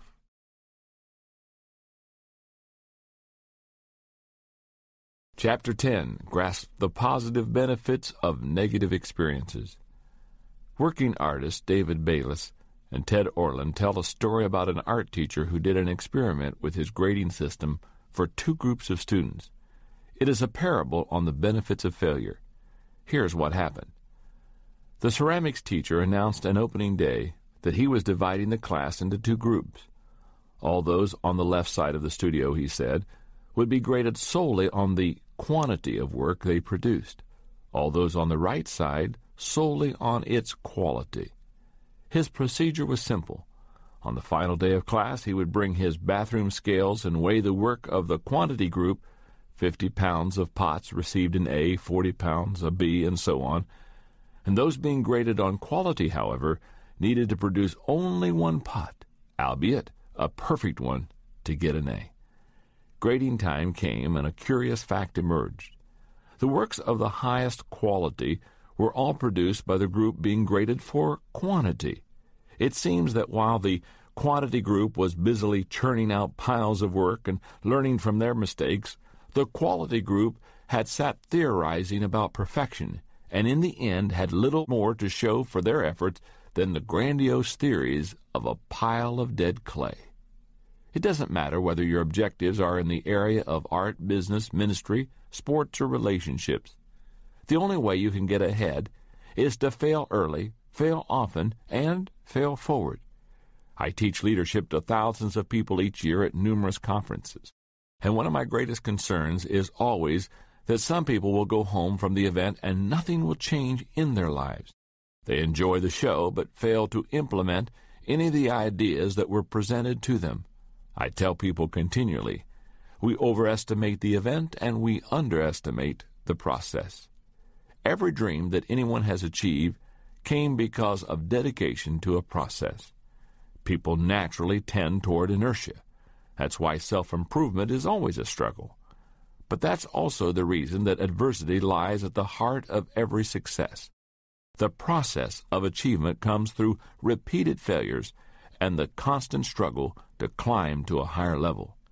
Adversity and the failure that often results from it should not only be expected in the process of succeeding, they need to be viewed as an absolutely critical part of it. In fact, the benefits of adversity are many. Listen to some of the key reasons you should embrace adversity and persevere through it. Number 1, adversity creates resilience. Nothing in life breeds resilience like adversity and failure.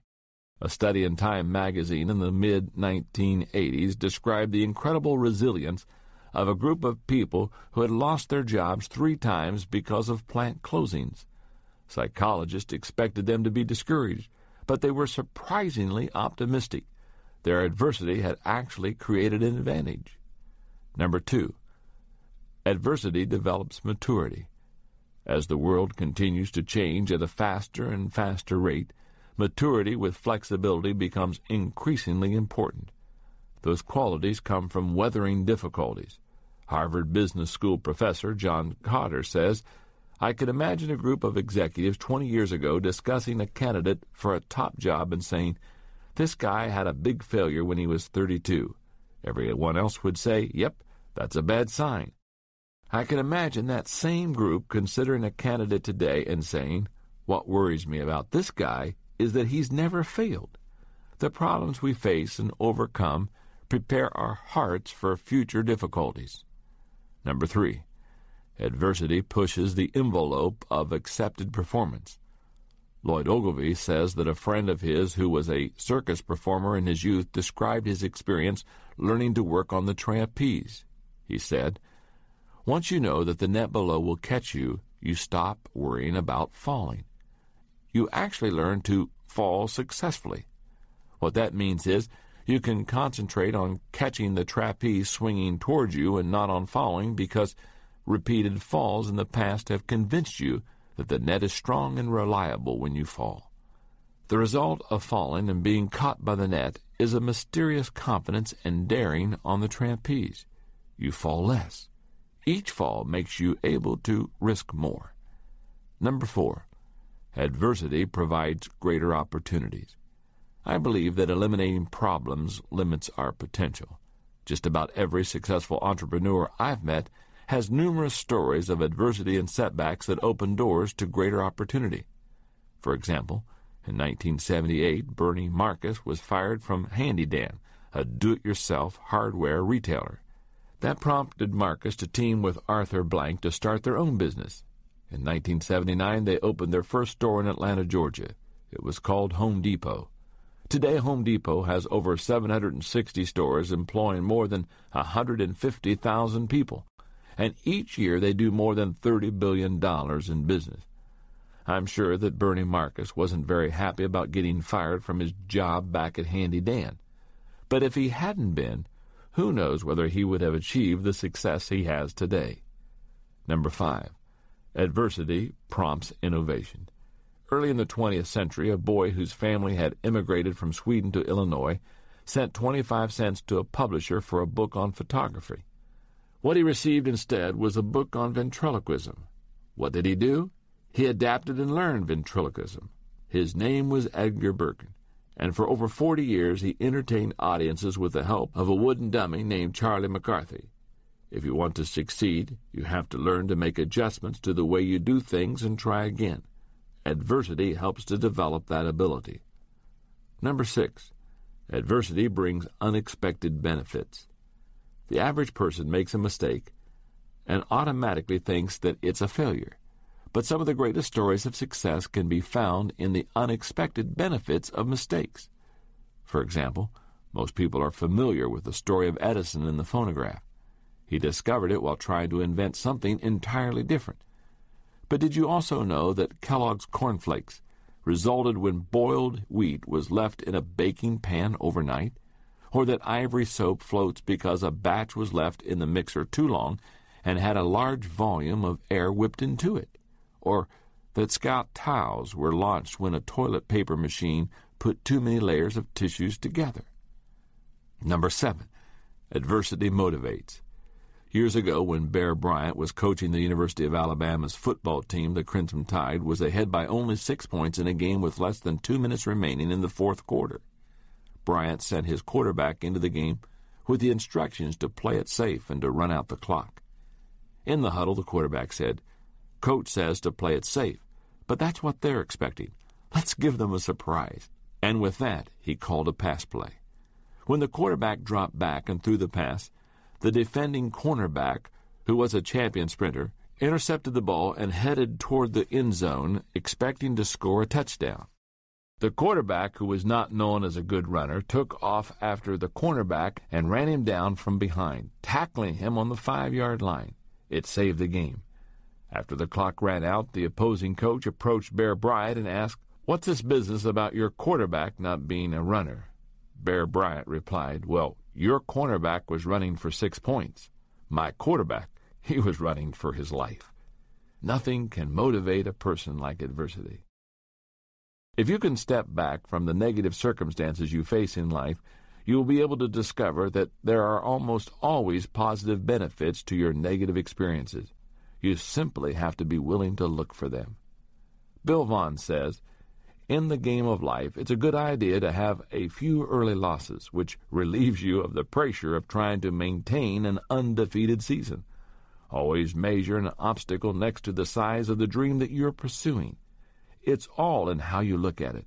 Try, and you can find the good in every bad experience." One of the most incredible stories of adversity overcome and success gained is that of Joseph of the ancient Hebrews. You may be familiar with the story. He was born the 11th of 12 sons in a wealthy Middle Eastern family whose trade was raising livestock. As a teenager, Joseph alienated his brothers. First, he was his father's favorite, even though he was nearly the youngest. Second, he used to tell his father any time his brothers weren't doing their work properly with the sheep. And third, he made the mistake of telling his older brothers that one day he would be in charge of them. At first, a group of his brothers wanted to kill him, but the eldest Reuben prevented them from doing that. So when Reuben wasn't around, the others sold him into slavery. Joseph ended up in Egypt working in the house of a captain of the guard, a man named Potiphar. Before long, Joseph was running the entire household. He was making the best of a bad situation. But then things got worse. The wife of his master tried to persuade him to sleep with her. When he refused, she accused him of making advances to her and got Potiphar to throw Joseph in prison. But again he made the best of a tough situation. Before long, the warden of the prison had put Joseph in charge of all the prisoners and all the prison's daily activities. While in prison, Joseph got a chance to meet a fellow prisoner who had been an official from Pharaoh's court, the chief cupbearer. And Joseph was able to do him a favor by interpreting a dream the man had. And when he saw that the official was grateful, Joseph made a request of him in return, that he would convince Pharaoh to let him out of prison. Joseph had great hope a few days later when the official was returned to court and the good graces of the monarch. He expected any minute to receive word that Pharaoh was setting him free. But 2 years passed before the cupbearer remembered Joseph, and he did so only because Pharaoh wanted someone to interpret one of his dreams. In the end, Joseph was able to interpret Pharaoh's dreams, and because the Hebrews showed such great wisdom, the Egyptian ruler put Joseph in charge of the entire kingdom. When his brothers traveled to Egypt for relief from famine 20 years after selling him into slavery, they discovered that their brother Joseph was not only alive, but second in command of the most powerful kingdom in the world. Few people would welcome the adversity of 13 years in bondage as a slave and a prisoner, but as far as we know, Joseph never gave up hope and never lost his perspective, nor did he hold a grudge against his brothers. After their father died, he told them, "You intended to harm me, but God intended it for good to accomplish what is now being done, the saving of many lives." He found the positive benefits in his negative experiences, and if he can do it, so can we. Step number 10 to failing forward. Find the benefit in every bad experience. Let's review now for a moment the first 10 steps to failing forward. Number 1, realize there is only one major difference between average people and achieving people. Number 2, learn a new definition of failure. Number 3, remove the you from failure. Number 4, take action and reduce your fear. Number 5, change your response to failure by accepting responsibility. Number 6, don't let the failure from outside get inside of you. Number 7, say goodbye to yesterday. Number 8, change yourself and your world changes. Number 9, get over yourself and start giving yourself. And step number 10 to failing forward, find the benefit in every bad experience. Take a moment before you go on in the book and look at those 10 steps to failing forward. Ask yourself, or maybe somebody that's with you, how well do I do on these 10 steps? Some, I'm sure that you are already successfully failing forward. Others, maybe instead of going forward, you're failing backward. Take a moment, evaluate yourself, work on the weak areas, evaluate these 10 steps so that you can confidently fail forward.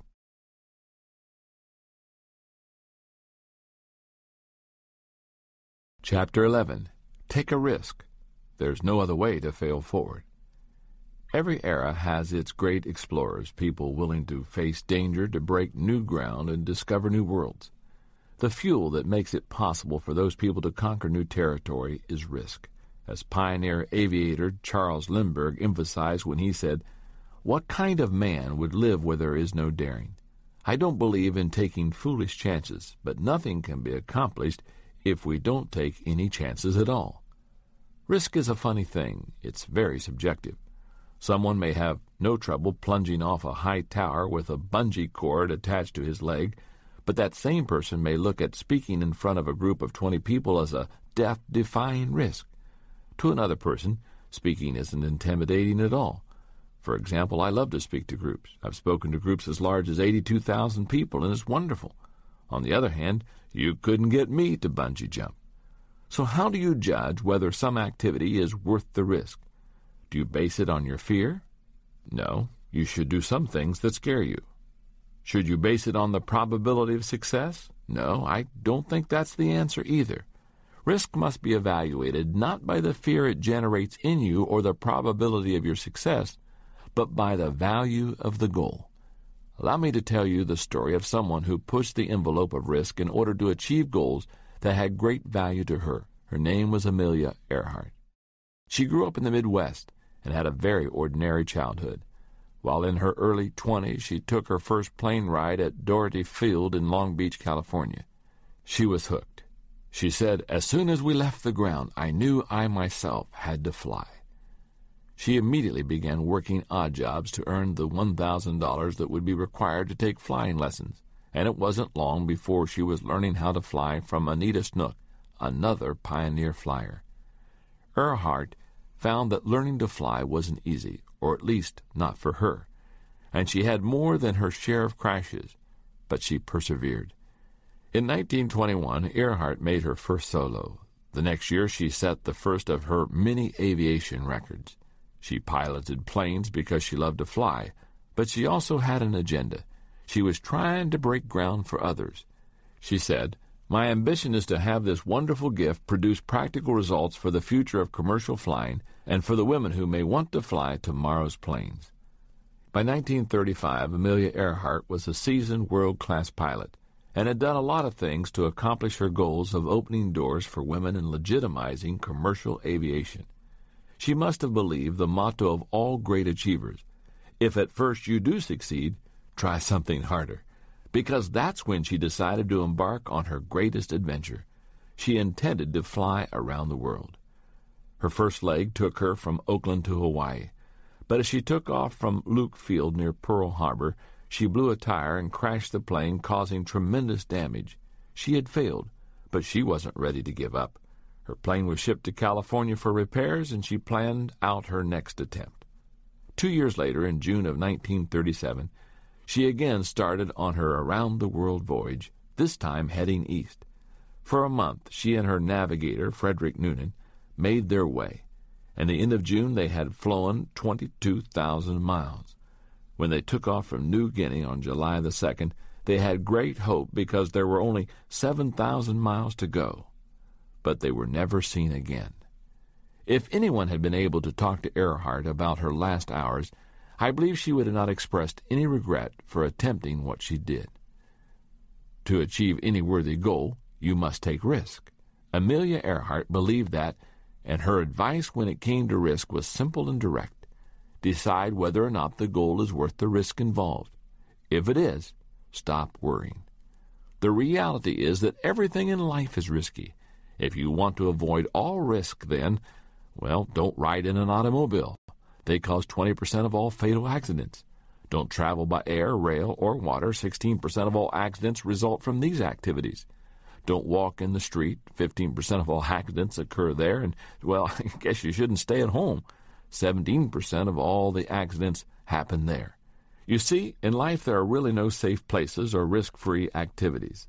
Helen Keller, author, speaker, and advocate for the disabled, asserted, "Security is mostly a superstition. It does not exist in nature, nor do the children of men as a whole experience it. Avoiding danger is no safer in the long run than outright exposure. Life is either a daring adventure or nothing." Everything in life brings risk. It's true that you risk failure if you try something bold because you might miss it. But you're also risking failure if you stand still and don't try anything new. As G.K. Chesterton said, "I do not believe in a fate that falls on men however they act, but I do believe in a fate that falls on them unless they act. The less you venture out, the greater your risk of failure. Ironically, the more you risk failure and actually fail, the greater your chances of success." If risk has such great potential rewards, then why aren't people embracing it as a friend? I believe they don't because they tend to fall into one or more of the following 6 traps. Number 1, the embarrassment trap. Deep down, nobody wants to look bad. And if you take a risk and fall flat on your face, you might embarrass yourself. But the only way to become better is to take steps forward, even shaky ones that cause you to fall down. Little progress is better than no progress at all. Success comes in taking many small steps. Number 2, the rationalization trap. People who get caught in the rationalization trap second-guess everything they do, and as they prepare to take action, they tell themselves it's really not that important. But the truth is, if you wait long enough, nothing is important. Sidney J. Harris says, "Regret for the things we did can be tempered by time. It is regret for the things we did not do that is inconsolable." Number 3, the unrealistic expectation trap. For some reason, many people think everything in life should be easy, and when they find out that achievement takes effort, they give up. But success takes hard work. There's a Latin proverb that says, "If there is no wind, row." As you prepare to take a risk, don't expect to get a favorable wind. Begin with a mindset that you have to row. Then, if you get some help, it will be a pleasant surprise. Number 4, the fairness trap. Psychologist M. Scott Peck begins his book, The Road Less Traveled, with the words, "Life's not fair. That's a fact." But many people never learn it. Instead of acknowledging it and moving on, they expend their energy trying to find fairness. They say to themselves, "I shouldn't have to be the one to do this." Number 5, the timing trap. Some people tend to think that there's a perfect time to do everything, and this isn't it. So they wait. But Jim Stovall advises, don't wait for all the lights to be green before you leave the house. If you wait for the perfect timing, you'll wait forever. Number 6, the inspiration trap. Someone once said, "You don't have to be great to start, but you have to start to be great." Many people want to wait for inspiration before they are willing to step out and take a risk. I find that especially true of people with an artistic bent. But as playwright Oscar Wilde says, when he was asked the difference between a professional writer and an amateur, the difference is that an amateur writes when he feels like it, a professional writes regardless. As you examine the way you live, consider whether you are taking enough risk, not senseless ones, but intelligent ones. Even if you don't fall into one of the 6 traps I just shared, you still may be playing it too safe. How can you tell? By looking at your mistakes. If you are succeeding in everything you do, then you're probably not pushing yourself hard enough. And that means you're not taking enough risks. Step number 11 in failing forward: if at first you do succeed, try something harder.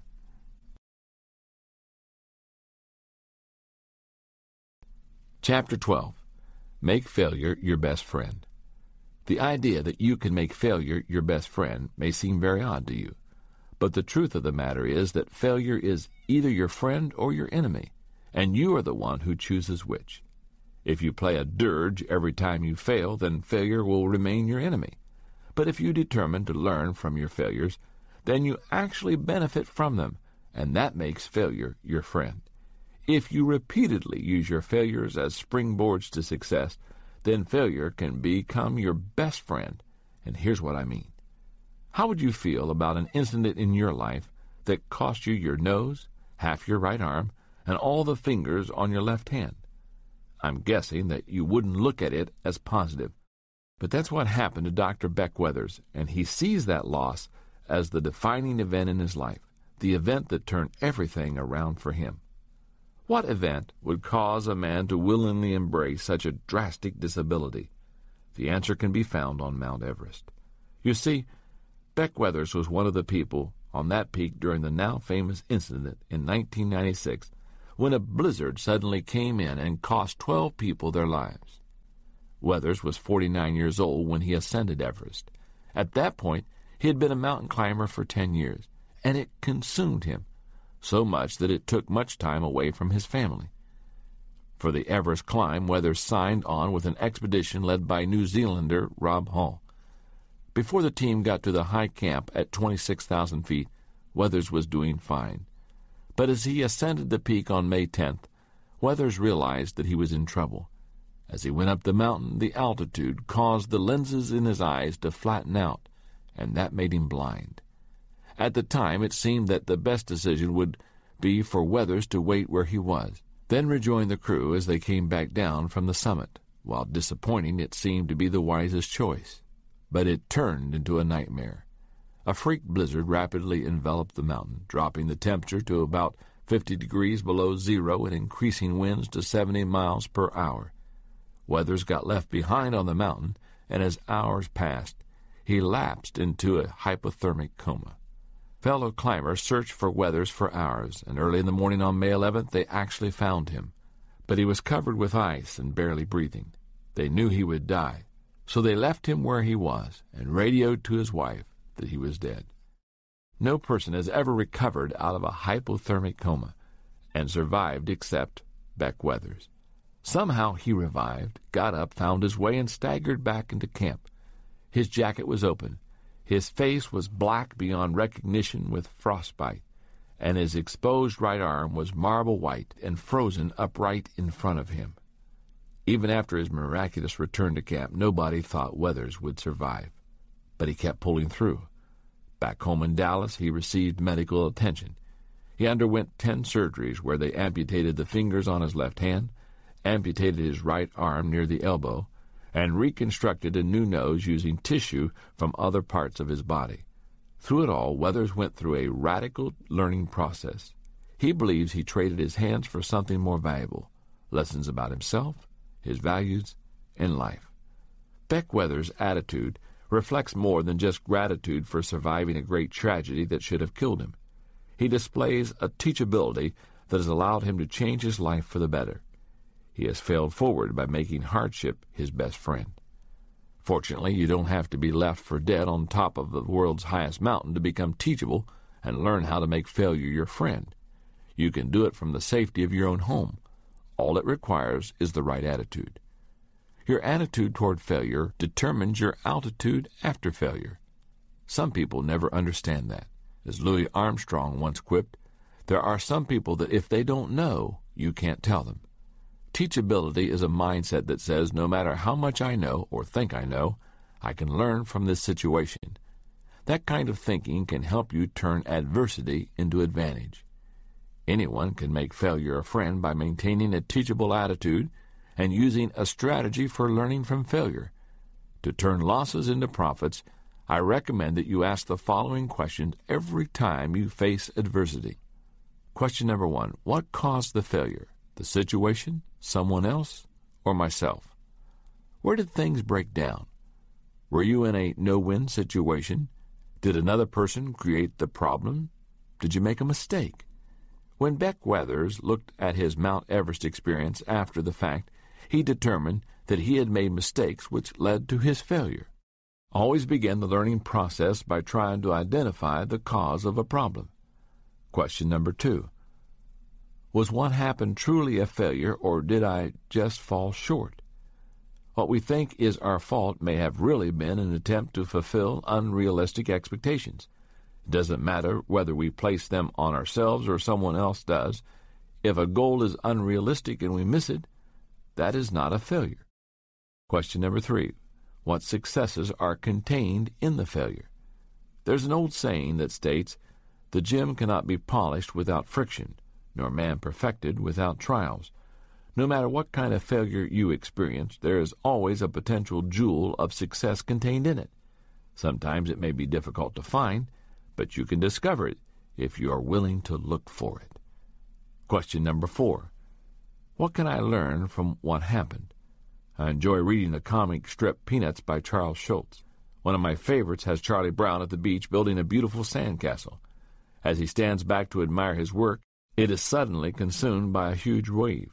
Looking at the smooth sand mound that has been his creation a moment before, he says, "There must be a lesson here, but I don't know what it is." That's the way many people approach adversity. They are so consumed by the events they experience that they become bewildered and miss the whole learning experience. But there is always a way to learn from failures and mistakes. Poet Lord Byron was right when he stated, "Adversity is the first path to truth." Question number 5. Am I grateful for the experience?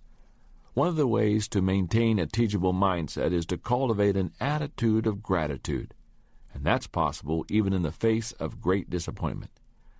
For example, American sprinter Eddie Hart missed a preliminary heat for the 100-meter sprint in the 1972 Olympics in Munich. As a result, he lost his chance to win an individual gold medal. But he said it made him all the more grateful for the medal he received as a member of the relay team, and for the lesson it taught him about living with defeats. As you come away from failure, try to cultivate a similar sense of gratitude. Question number 6. How can I turn this into a success? Author William Marston says, "If there is any single factor that makes for success in living, it is the ability to draw dividends from defeat. Every success I know has been reached because the person was able to analyze defeat and act."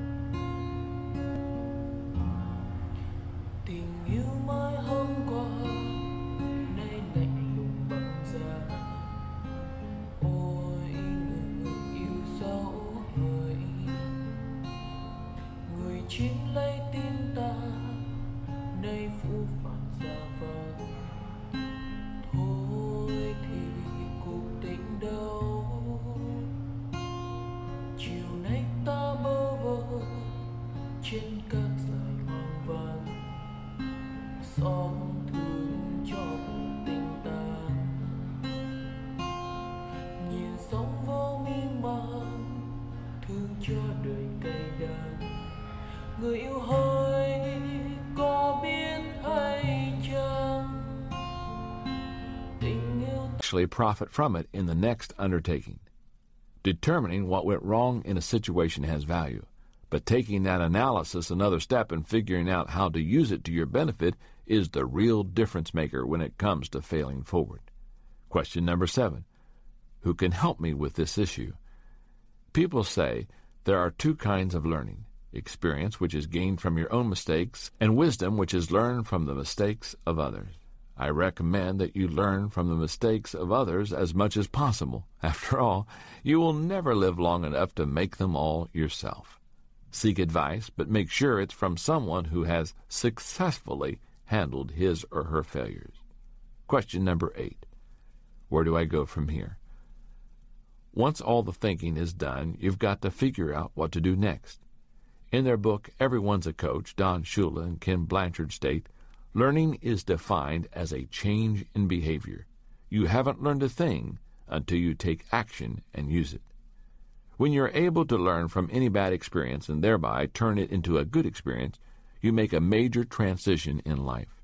For years, I've taught something that I think gives great insight on the subject of change. It says this: people change when they hurt enough that they have to, learn enough that they want to, and receive enough that they are able to. I learned the truth of that statement on a whole new level on December 18, 1998. While at my company's Christmas party, I felt an excruciating pain in my chest, and I suffered a serious heart attack. I honestly thought I wasn't going to make it that night. Although my heart attack was a painful and surprising experience, I feel that God was very good to me in that process. Several excellent physicians rallied around me and made it possible not only for me to survive, but to avoid any permanent heart damage. And I've learned a lot from it. For example, when it comes to telling the important people in your life how much you love them, you can never do it often enough. I believe my work on earth is not yet finished, and God has spared me so that I can complete it. I've learned that I must change my living habits for the sake of my health, the quality of my life, and the impact I desire to make in the future. My cardiologist, Dr. Marshall, told me that men who survive an early heart attack and learn from it live longer and healthier lives than those who never suffer a heart attack. And I have determined to learn from the experience. I've changed my diet. I'm also exercising every day, and I'm striving to live a more balanced life. But you don't need to suffer a heart attack or be caught in a blizzard on Mount Everest to make failure your best friend. In fact, I don't recommend it. All you have to do is maintain a teachable heart and be eager to learn every time you fail. Step number 12 in failing forward: learn from a bad experience and make it a good experience.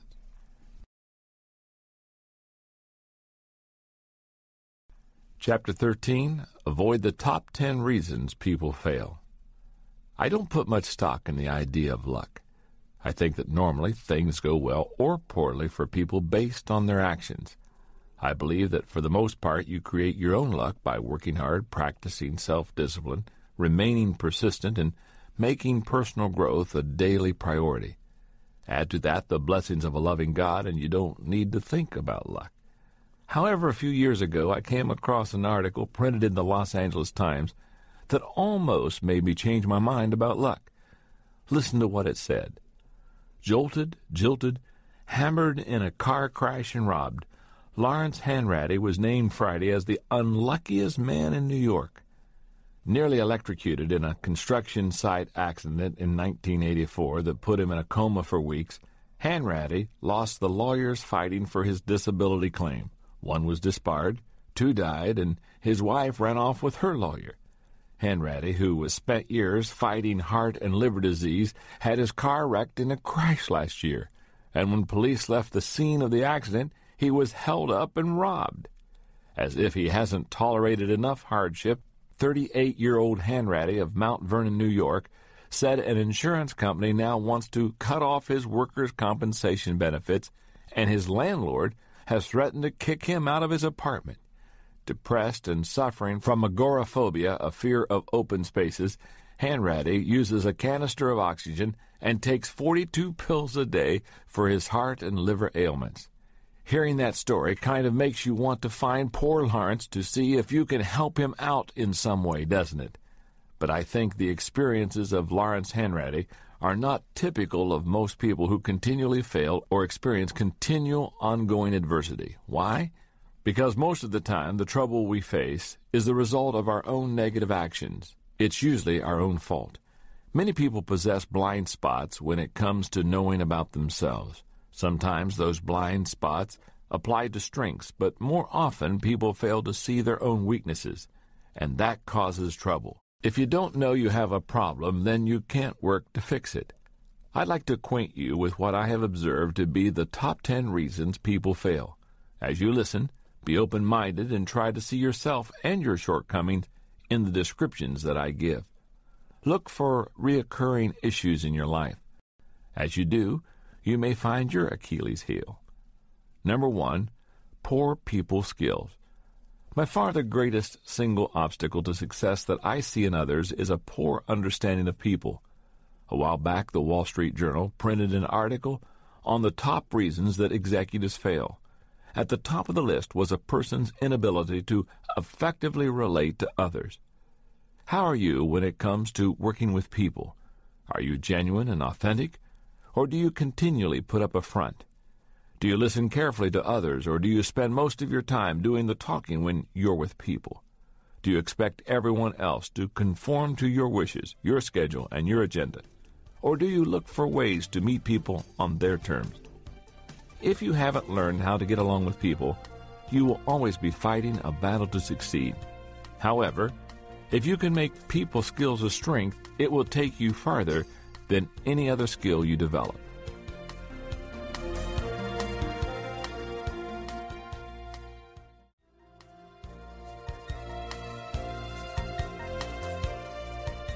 Number 2, a negative attitude. How you react to circumstances of your life has everything to do with your well-being and your success.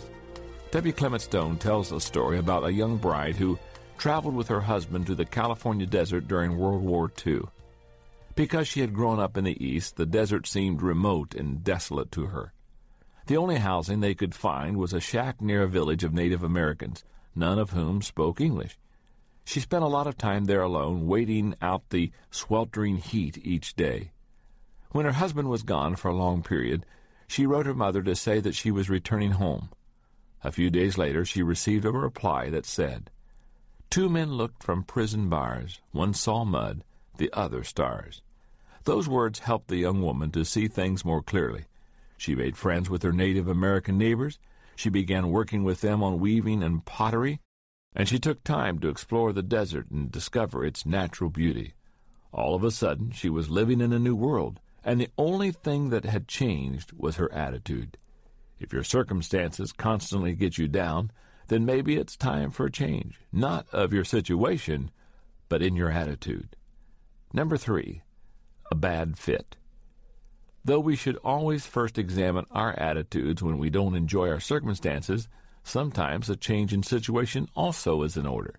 Sometimes a case of mismatched abilities, interests, personality, or values can be a major contributor to chronic failure. Few things in life are more frustrating than being stuck in a profession or organization that doesn't suit you. Evaluate yourself and your situation. If there is a poor fit, think about making a change. Number 4, lack of focus. Bad things happen when a person doesn't focus. Anybody can make an honest mistake when things get hectic, but people lacking focus have trouble not because they're too busy, but because their priorities are out of whack, and that wastes their time and resources. If you find yourself going from task to task without making any progress, or you can't seem to reach a goal no matter how much effort you give it, examine your focus. No one can move forward without it. Number 5, weak commitment. For a long time, it seemed that apathy was chic, but effort and commitment seemed to be coming back into style. And that's a good thing, because without commitment, you cannot accomplish anything of value. The last time you failed, did you stop trying because you failed, or did you fail because you stopped trying? What was your level of commitment? If you're committed, then when you fail, it doesn't mean that you'll never succeed. It just means that it will take you longer. Commitment makes you capable of failing forward until you reach your goals. Number 6, unwillingness to change. Perhaps the greatest enemy to achievement, personal growth, and success is inflexibility. Some people seem to be so in love with the past that they can't deal with the present. You don't have to love change in order to be successful, but you do need to be willing to accept it. Change is the great catalyst for personal growth. It gets you out of a rut, it gives you a fresh start, and it affords you an opportunity to reevaluate your direction. If you resist change, you're really resisting success. Learn flexibility, or learn to like living with your failures. Number 7, a shortcut mindset.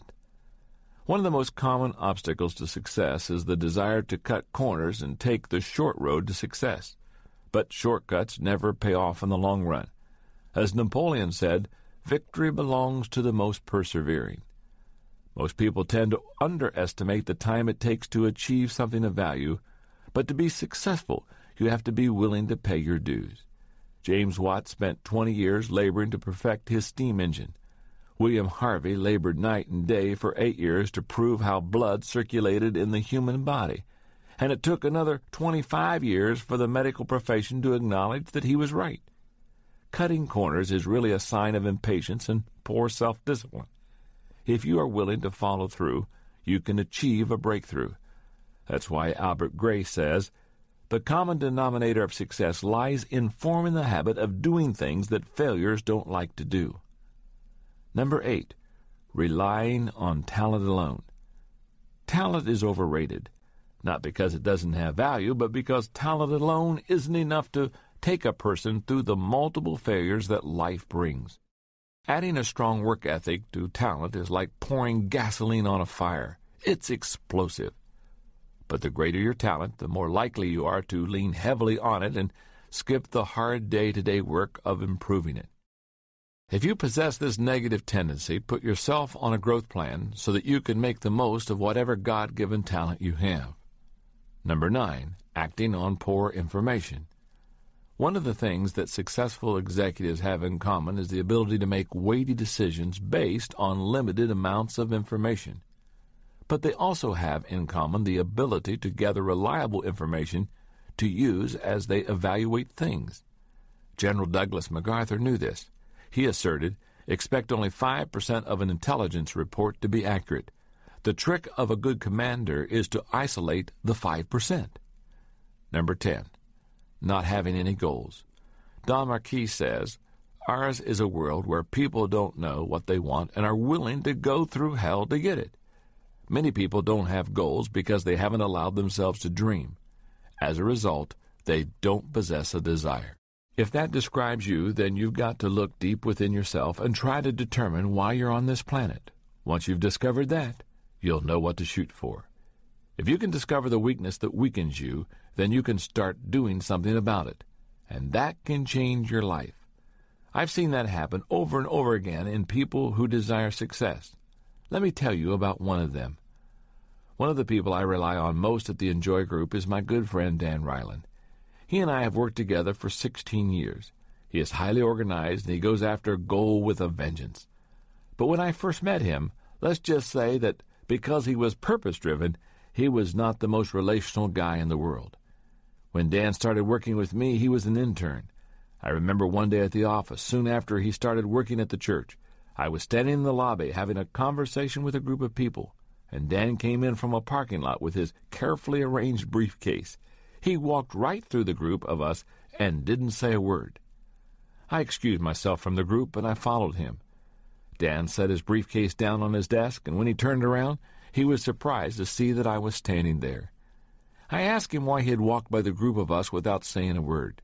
He replied that he had lots of work to do. Then I looked him straight in the eye and said, "You just passed your work." Over the next few years, Dan and I worked together on his relationships with people.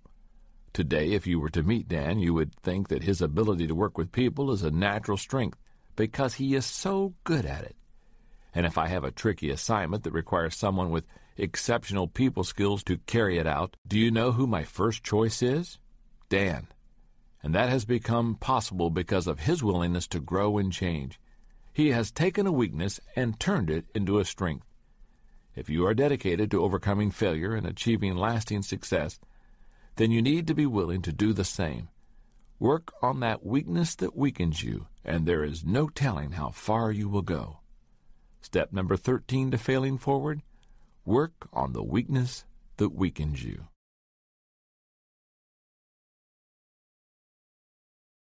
Chapter 14. The little difference between failure and success makes a big difference.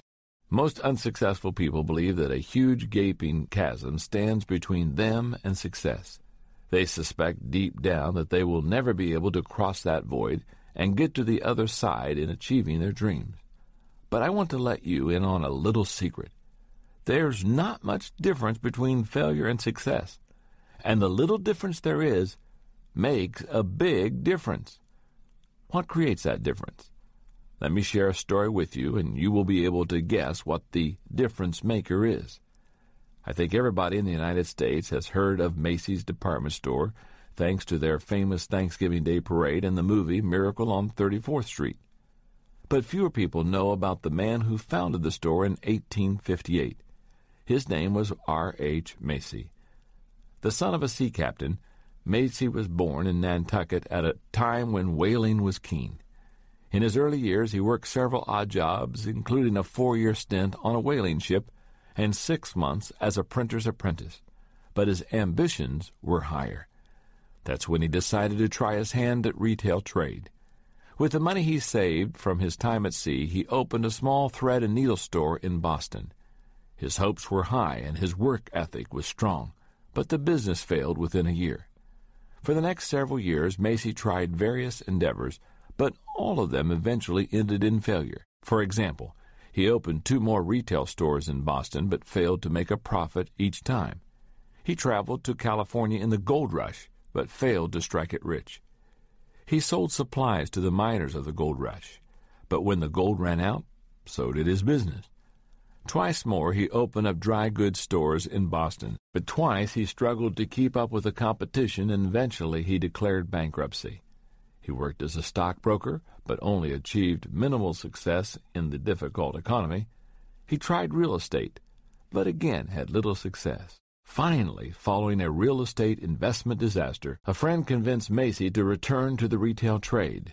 This time he decided to try his luck in Manhattan, and that was to make a tremendous difference. In 1858, R.H. Macy opened a fancy dry goods store. After only 12 months, he was grossing $80,000 a year.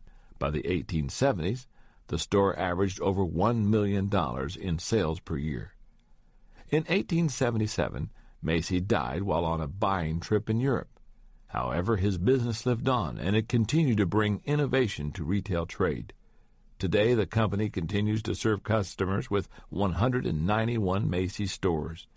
Those stores exist because of one man who simply refused to give up. As you have no doubt guessed, the quality that took Macy through failure after failure after failure was his persistence. That is the little difference that makes a big difference when it comes to failing forward. It separates those who achieve success from those who only dream about it. Nothing worth achieving comes easily. The only way to fail forward and achieve your dreams is to cultivate tenacity and persistence. But to begin cultivating those qualities, you need a strategy. And that's what I want to share with you now, a 4-point plan for approaching achievement that will encourage stamina and resilience in the face of failures. Number 1, find a purpose. More than anything else, what keeps a person going in the midst of adversity is having a sense of purpose. It is the fuel that powers persistence. If you are a purpose-driven person naturally, then you probably already possess an innate sense of direction that helps you to overcome adversity. But if you're not, then you need some help. Use the following simple steps to help you develop a desire. Letter A, get next to people who possess great desire. B, develop discontent with the status quo. C, search for a goal that excites you. Letter D, put your most vital possessions into that goal. And finally, letter E, visualize yourself enjoying the rewards of that goal. Number 2, eliminate excuses. Agriculture scientist George Washington Carver noted, 99% of failures come from people who have the habit of making excuses. Having desire alone will not get you through your failures. You have to forget about making excuses and keep moving forward as R.H. Macy did. No matter how many opportunities you've missed or mistakes you've made, don't ever make excuses. Bite the bullet. Take complete responsibility for yourself and keep trying. Number 3, develop incentives. Nothing helps a person remain tenacious like a good incentive.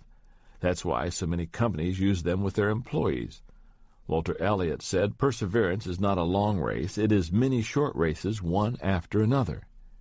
If you give yourself worthwhile incentives to win the short races, attaining a long-term goal seems less formidable. Number 4, cultivate determination. Author Napoleon Hill noted, effort only fully releases its reward after a person refuses to quit.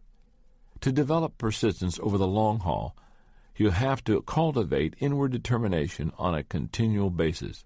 And if you do, someday your story may be similar to Admiral Peary, who attempted to reach the North Pole 7 times before he made it on try number 8, or Oscar Hammerstein, who had 5 flop shows that lasted less than a total of 6 weeks before Oklahoma, which ran for 269 weeks and grossed $7 million.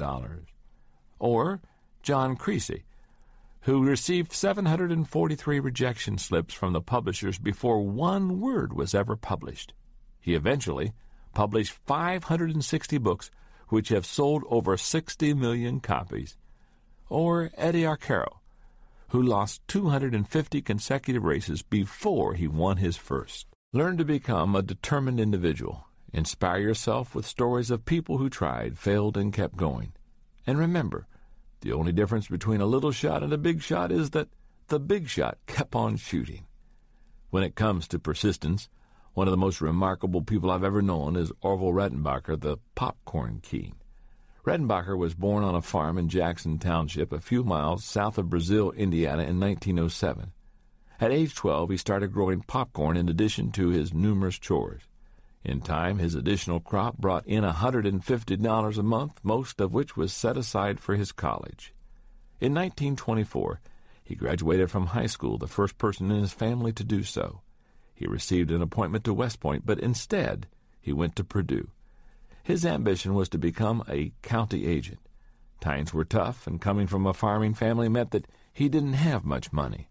So Redenbacher worked hard and did lots of odd jobs for the university in the agricultural department, including some experiments with popcorn hybrids. In 1928, he received his degree in agriculture. After graduation, the first job he took was that of a teacher. Then a year later, he changed professions and became a county agent, a job he held until 1940, all the while continuing his experiments with popcorn hybrids. For the next 10 years, Redenbacher managed 12,000 acres of farms for the Princeton Mining Company and continued his experiments. Then in 1950, he and a friend decided to go into business together, and they purchased a seed company. That freed up more time for Redenbacher to develop his hybrid, but it was a huge undertaking. To give you an idea of the magnitude of the task, listen to the words of his grandson, Gary Redenbacher. Grandpa was a tireless worker. Those who have ever tried to hybridize a rose or any other plant know that it's just a matter of dogged determination and time. I tell people to imagine that they are in a football stadium full of fans. Imagine that each fan is a stalk of corn. Your job is to go to each corn stalk in the stands and individually pollinate each one. But since the average football stadium only holds 50,000 people, you'll need to do 3 stadiums before you've pollinated as many corn stalks as Grandpa did each year. Through all the tens of thousands of hybrids, Grandpa never lost sight of his goal, to produce a better popcorn. Finally, in 1965, Redenbacher perfected his popcorn hybrid. He had a popcorn that outperformed every other variety in popping volume, poppability, and flavor. But it took him another 10 years to make his popcorn the best-selling brand in the world. It would have been easy for Redenbacher to quit his quest for the perfect popcorn many times. He wasn't successful, marketing it until he was 67 years old. But he had a dream and the determination to pursue it, and he wouldn't give up. When asked about his philosophy, he said, "I followed the classic homespun principles. Never say die. Never be satisfied, be stubborn, be persistent. Integrity is a must. Anything worth having is worth striving for with all your might. If you desire to succeed, realize that there is not much difference between success and failure. If you are willing to be doggedly persistent, you can be a success." Step number 14 in failing forward. Understand there's not much difference between failure and success.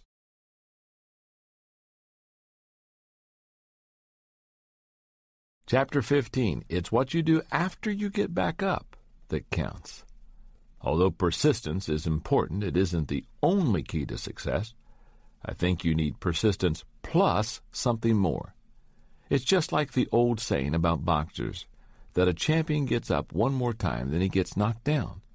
While that may be true, if that's the only thing he does, he may finally win, but not before getting his brains beat out. Who wants that? He's much better off if he needs to get up off of the mat only a few times. He does that by figuring out how to knock out his opponent. That's what Milton Bradley did, in a manner of speaking. He figured out what to do so that he wouldn't continue falling down. He started out his career at age 20 as a draftsman. That was in 1856. By 1860, he had earned enough money to buy a printing press and go into business for himself as a lithographer. His first great product idea was to lithograph the newly elected President Abraham Lincoln. As soon as he offered the print for sale, the orders started flooding in. And he would have kept making money except for one problem. His print was of a clean-shaven Lincoln, but the new president had grown a beard. It nearly ruined Bradley. While he was trying to cope with his first major setback, he decided to try selling something different, a game. He had a concept for a game he called the checkered game of life, which taught moral values. He designed the game himself and printed up copies, and the game sold well. In fact, that first year he sold 40,000 copies. That first success gave him a new direction in life. He turned his attention to producing games and other materials that instructed people while entertaining them. Primarily, that meant games. But it wasn't long before he wanted to expand more intentionally into educational resources. A new concept to America had come across the Atlantic Ocean from Germany called kindergarten, and Bradley became very excited by it. Bradley saw the great educational potential of kindergarten for children and the potential market for materials to teach them. In time, Bradley became one of kindergarten's chief proponents. He produced numerous materials and even published the influential journal Kindergarten Review. He made a difference in the lives of thousands upon thousands of children. Maybe you're someone who has developed the persistence and resilience to keep getting up when you get knocked down. But you're getting weary of dragging yourself back onto your feet again and again without making any progress. You may be physically and emotionally exhausted. If so, it's because you need to do more than just get back up. What you need is a plan that will help you determine what to do after you've gotten back up. Try using these 7 simple steps based on the acronym FORWARD. The letter F stands for Finalize Your Goal. In the last chapter, I wrote about the importance of having purpose in developing a desire. The next step is to settle on a definite goal you may want to reach. The boxer in the ring who gets back up has as his goal knocking out his opponent. Milton Bradley had his, to produce educational products for kindergarten students. You need to determine what your goal is. Recognize that the goal shapes the plan shapes the action. The action achieves the results bring success. The letter O stands for Order Your Plans. The saying is old, but it's true. By failing to prepare, you are preparing to fail. There is no guarantee that what you plan will be carried out in the way that you envision it. But if you neglect to plan, your chances of success are very slim. The letter R stands for Risk failing by taking action. Planning alone won't bring success. The other half of the battle is taking action. Conrad Hilton said, "Success seems to be connected with action. Successful people keep moving." Moving forward on a plan and actually doing it always involves risk. And that's good, because nothing of value is achieved without risk. The letter W stands for Welcome Mistakes. By now you realize that mistakes are not to be avoided but embraced. They are signals that you're moving into new territory, breaking new ground, making progress. As the old English proverb states, he who makes no mistakes never makes anything. The letter A stands for Advance based on your character. Every time you face mistakes, an attempt to move forward in spite of them is a test of character. That's because there always comes a time when giving up is easier than standing up, when giving in looks more attractive than digging in. And in those moments, character may be the only thing you have to draw on to keep you going. After you've been knocked down, and you've had the will to get back up, the intelligence to plan your comeback, and the courage to take action, know that you will experience a defining moment, and it will define you, as an achiever or as someone who quit. The letter R stands for reevaluate your progress continually. The value of fighting through the difficult times and overcoming mistakes is that you have the opportunity to learn and adjust. Katie Payne, CEO of the Delahaye Group, says, business culture teaches us never to admit our mistakes, but to bury them instead, or to blame somebody else. And most personal and project reviews don't really do much to uncover mistakes. If we wait until we've finished a project to conduct a post-mortem, people will forget the mistake, or they'll build up a grudge against the coworker. Either way, we lose a learning opportunity. The letter D stands for develop new strategies to succeed. Lester Thurlow said, a competitive world has two possibilities for you. You can lose, or if you want to win, you can change. Once you develop a plan and put it into action, you're not done. In fact, if you want to succeed, you're never done.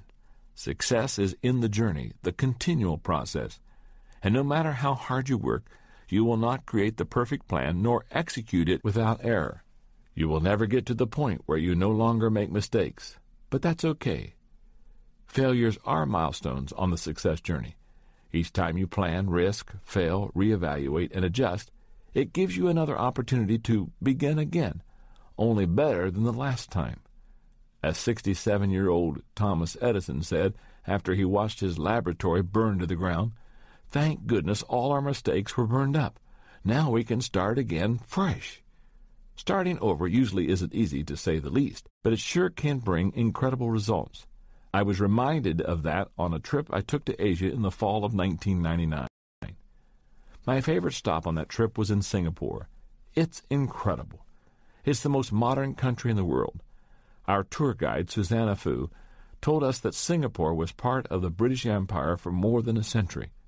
After World War II, as the British granted independence to more and more members of their former empire, the people of Singapore began to think about their own independence, but the British were skeptical. Singapore had no natural resources and no experience in government. In 1959, when Singapore was granted its independence, the country didn't do well. That's when they decided that their best hope was to attach themselves to Malaysia, which they did in 1963.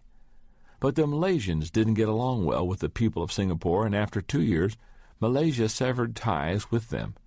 The country's leader, Prime Minister Lee Kuan Yew, felt that the country had been cast adrift, with few prospects and little hope.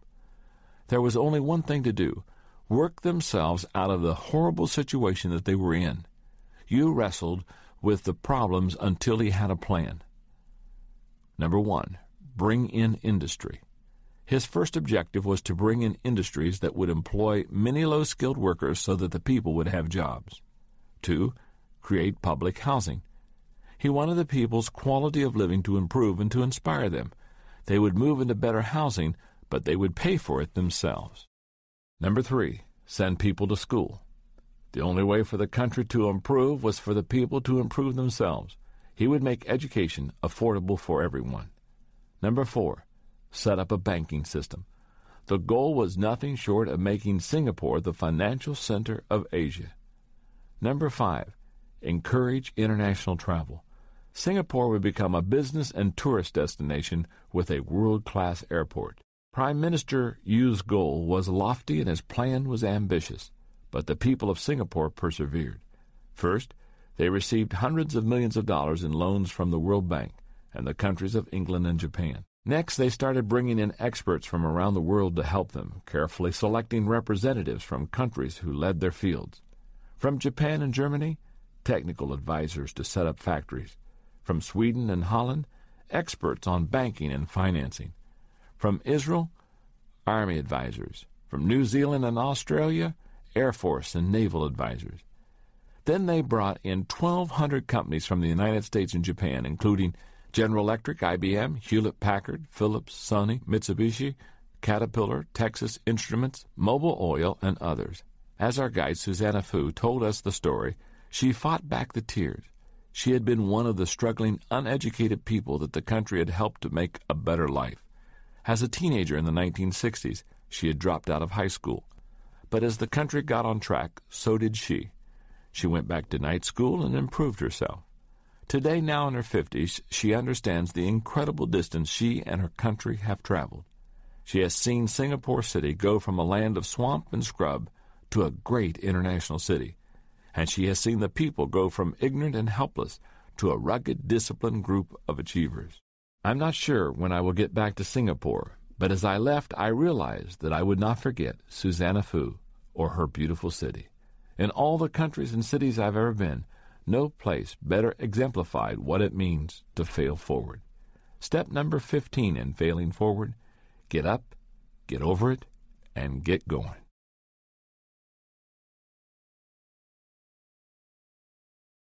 Chapter 16. Now you're ready to fail forward. Well, now you know what it takes to fail forward. I believe wholeheartedly in what I've shared with you.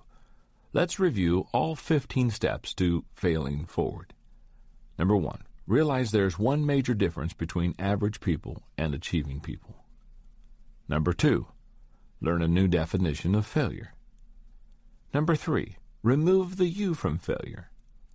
Number 4, take action and reduce your fear. Number 5, change your response to failure by accepting responsibility. Number 6, don't let failure from outside get inside of you. Number 7, say goodbye to yesterday. Number 8, change yourself and your world changes. Number 9, get over yourself and start giving yourself. Number 10, find the benefit in every bad experience. Number 11, if at first you do succeed, try something harder. Number 12, learn from a bad experience and make it a good experience. Number 13, work on the weakness that weakens you. Number 14, understand there's not much difference between failure and success. And number 15, get up, get over it, and get going. Those are the steps. But I have to say that they may not really hit home with you until you see them in the life of somebody you consider to be a lot like you. Let me tell you about a friend of mine named Dave Anderson. Dave is an entrepreneur that I met at a leadership conference that I recently taught in Kenosha, Wisconsin. When you hear a little bit about him, you may think that everything he touches turns to gold. Dave's net value, $30 million. Education, master's degree from Harvard University. His current position, the chairman of Famous Dave's of America, a company with 3,000-plus employees and annual sales of $41.6 million. Some career highlights: he founded Famous Dave's of America and took the company public. He co-founded the Rainforest Cafe and took it public. He was named Emerging Entrepreneur of the Year by Ernst & Young.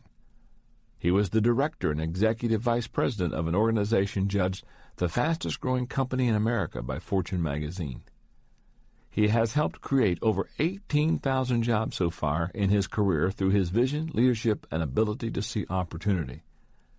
That's an impressive profile, but to really understand and appreciate Dave's achievements, you need to know more about his failures. You see, Dave has lived out every one of the steps to failing forward, and I want to finish this tape with his story.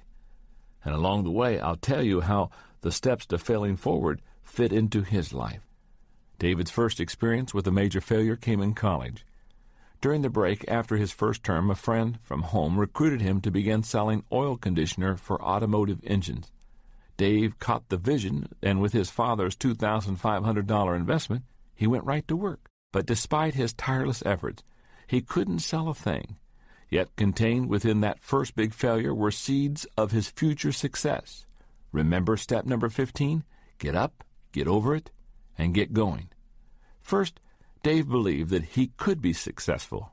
Now, that's step number 6. Don't let failure from outside get inside of you. Second, when his dad bought his product for him, Dave received a 5-day leadership course that he says changed his life. Remember step number 10? Find the benefit in every bad experience. Every night for months, Dave went to sleep listening to those tapes. Step number 8. Change yourself and your world changes. The dream within him wasn't dead, and he wasn't going to let failure get him down. Step number 1. Realize there is one major difference between average people and achieving people. It was in 1972 that Dave got the idea for another business. Though the oil additive opportunity didn't work for him, it encouraged him to start thinking like an entrepreneur. Step number 2. Learn a new definition of failure. His idea was to create and sell miniature dish gardens. He scraped together a few dollars and bought the materials to make up a few samples. Then he went out and talked to retailers, trying to get them to buy them. For the next 7 years, he operated out of his basement and worked like a madman. He put in long hours, 7 days a week. When his retail florist customers experienced their heavy crunch times, such as around Mother's Day and Valentine's Day, he would go into their shops, sweep up, clean out coolers, and do other chores for them to help them out. By age 21, he had accounts with every major retail florist in the city of Chicago. But there were more hard times to come. If you're from the Midwest, you probably remember the winter of 1979. It was one of the worst on record. The snowstorm that hit Chicago was horrible, and the drifts were so high that many side streets were closed for months. A lot of businesses went under that year, including Dave's. Florists didn't buy much in the middle of the blizzard. Many of Dave's customers not only weren't buying from him, but weren't paying him for the money they owed for orders that they had already received, and he had to file for bankruptcy. After Dave lost his business, he knew he needed to find work to support himself. Remember step number 5? Change your response to failure by accepting responsibility. He landed a job working for the American Can Company, selling Dixie cups, Marathon paper towels, and tissue to restaurants. To get his foot in the door, he took their worst territory. Step number 4. Take action and reduce your fear. He put to work the same principles and tenacity that he had in the wholesale floral industry. Step number 14. Understand there's not much difference between failure and success. He made a lot of mistakes, experienced much rejection, and lost many sales. But he worked like crazy and kept learning. Step number 13. Work on the weakness that weakens you. In 6 months, he took a territory that had been in last place and made it number 1 in the company. He regained momentum. Step number 7. Say goodbye to yesterday. He also discovered that his past failure didn't brand him for life. Step number 3. Remove the you from failure. Dave Anderson is a Native American. In 1982, Dave's tribe came calling. Their organization was losing money, and recognizing his business prowess, they asked him to be their CEO.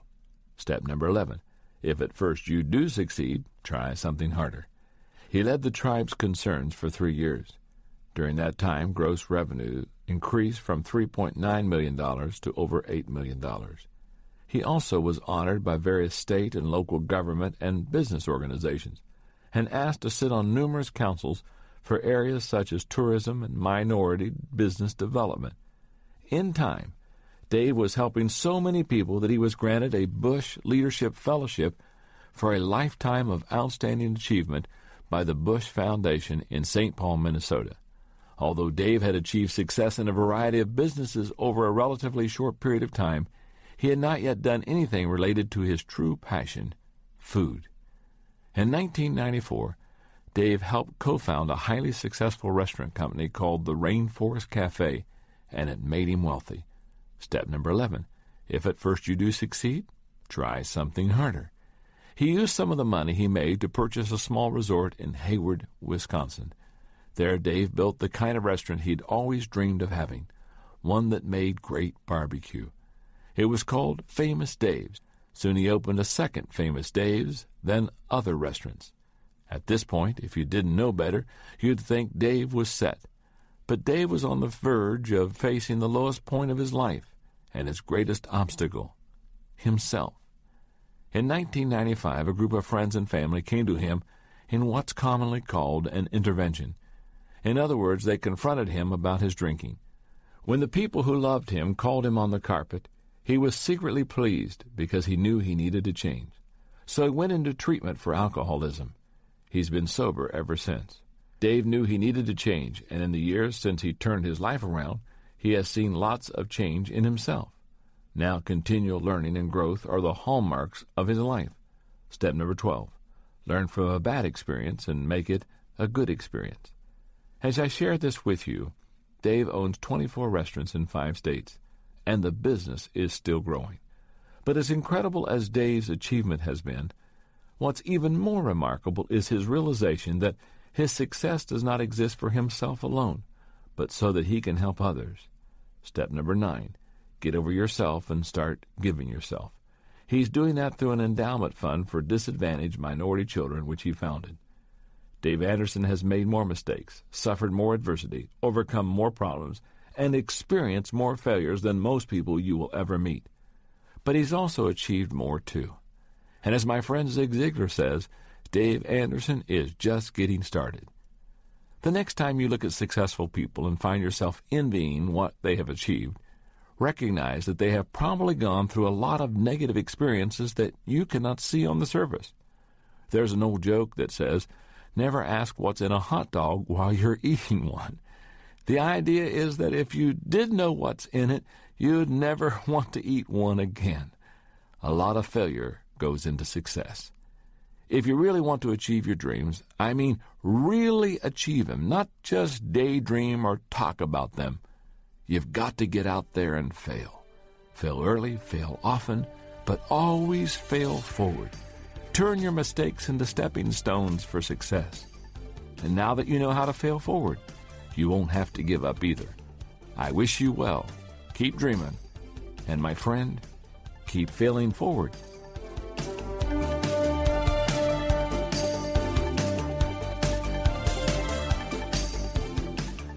That concludes Failing Forward, Turning Mistakes into Stepping Stones for Success by John C. Maxwell.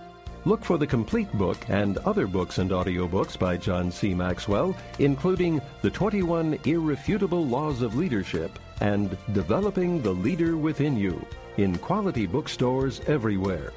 This has been a presentation of Nelson Audio.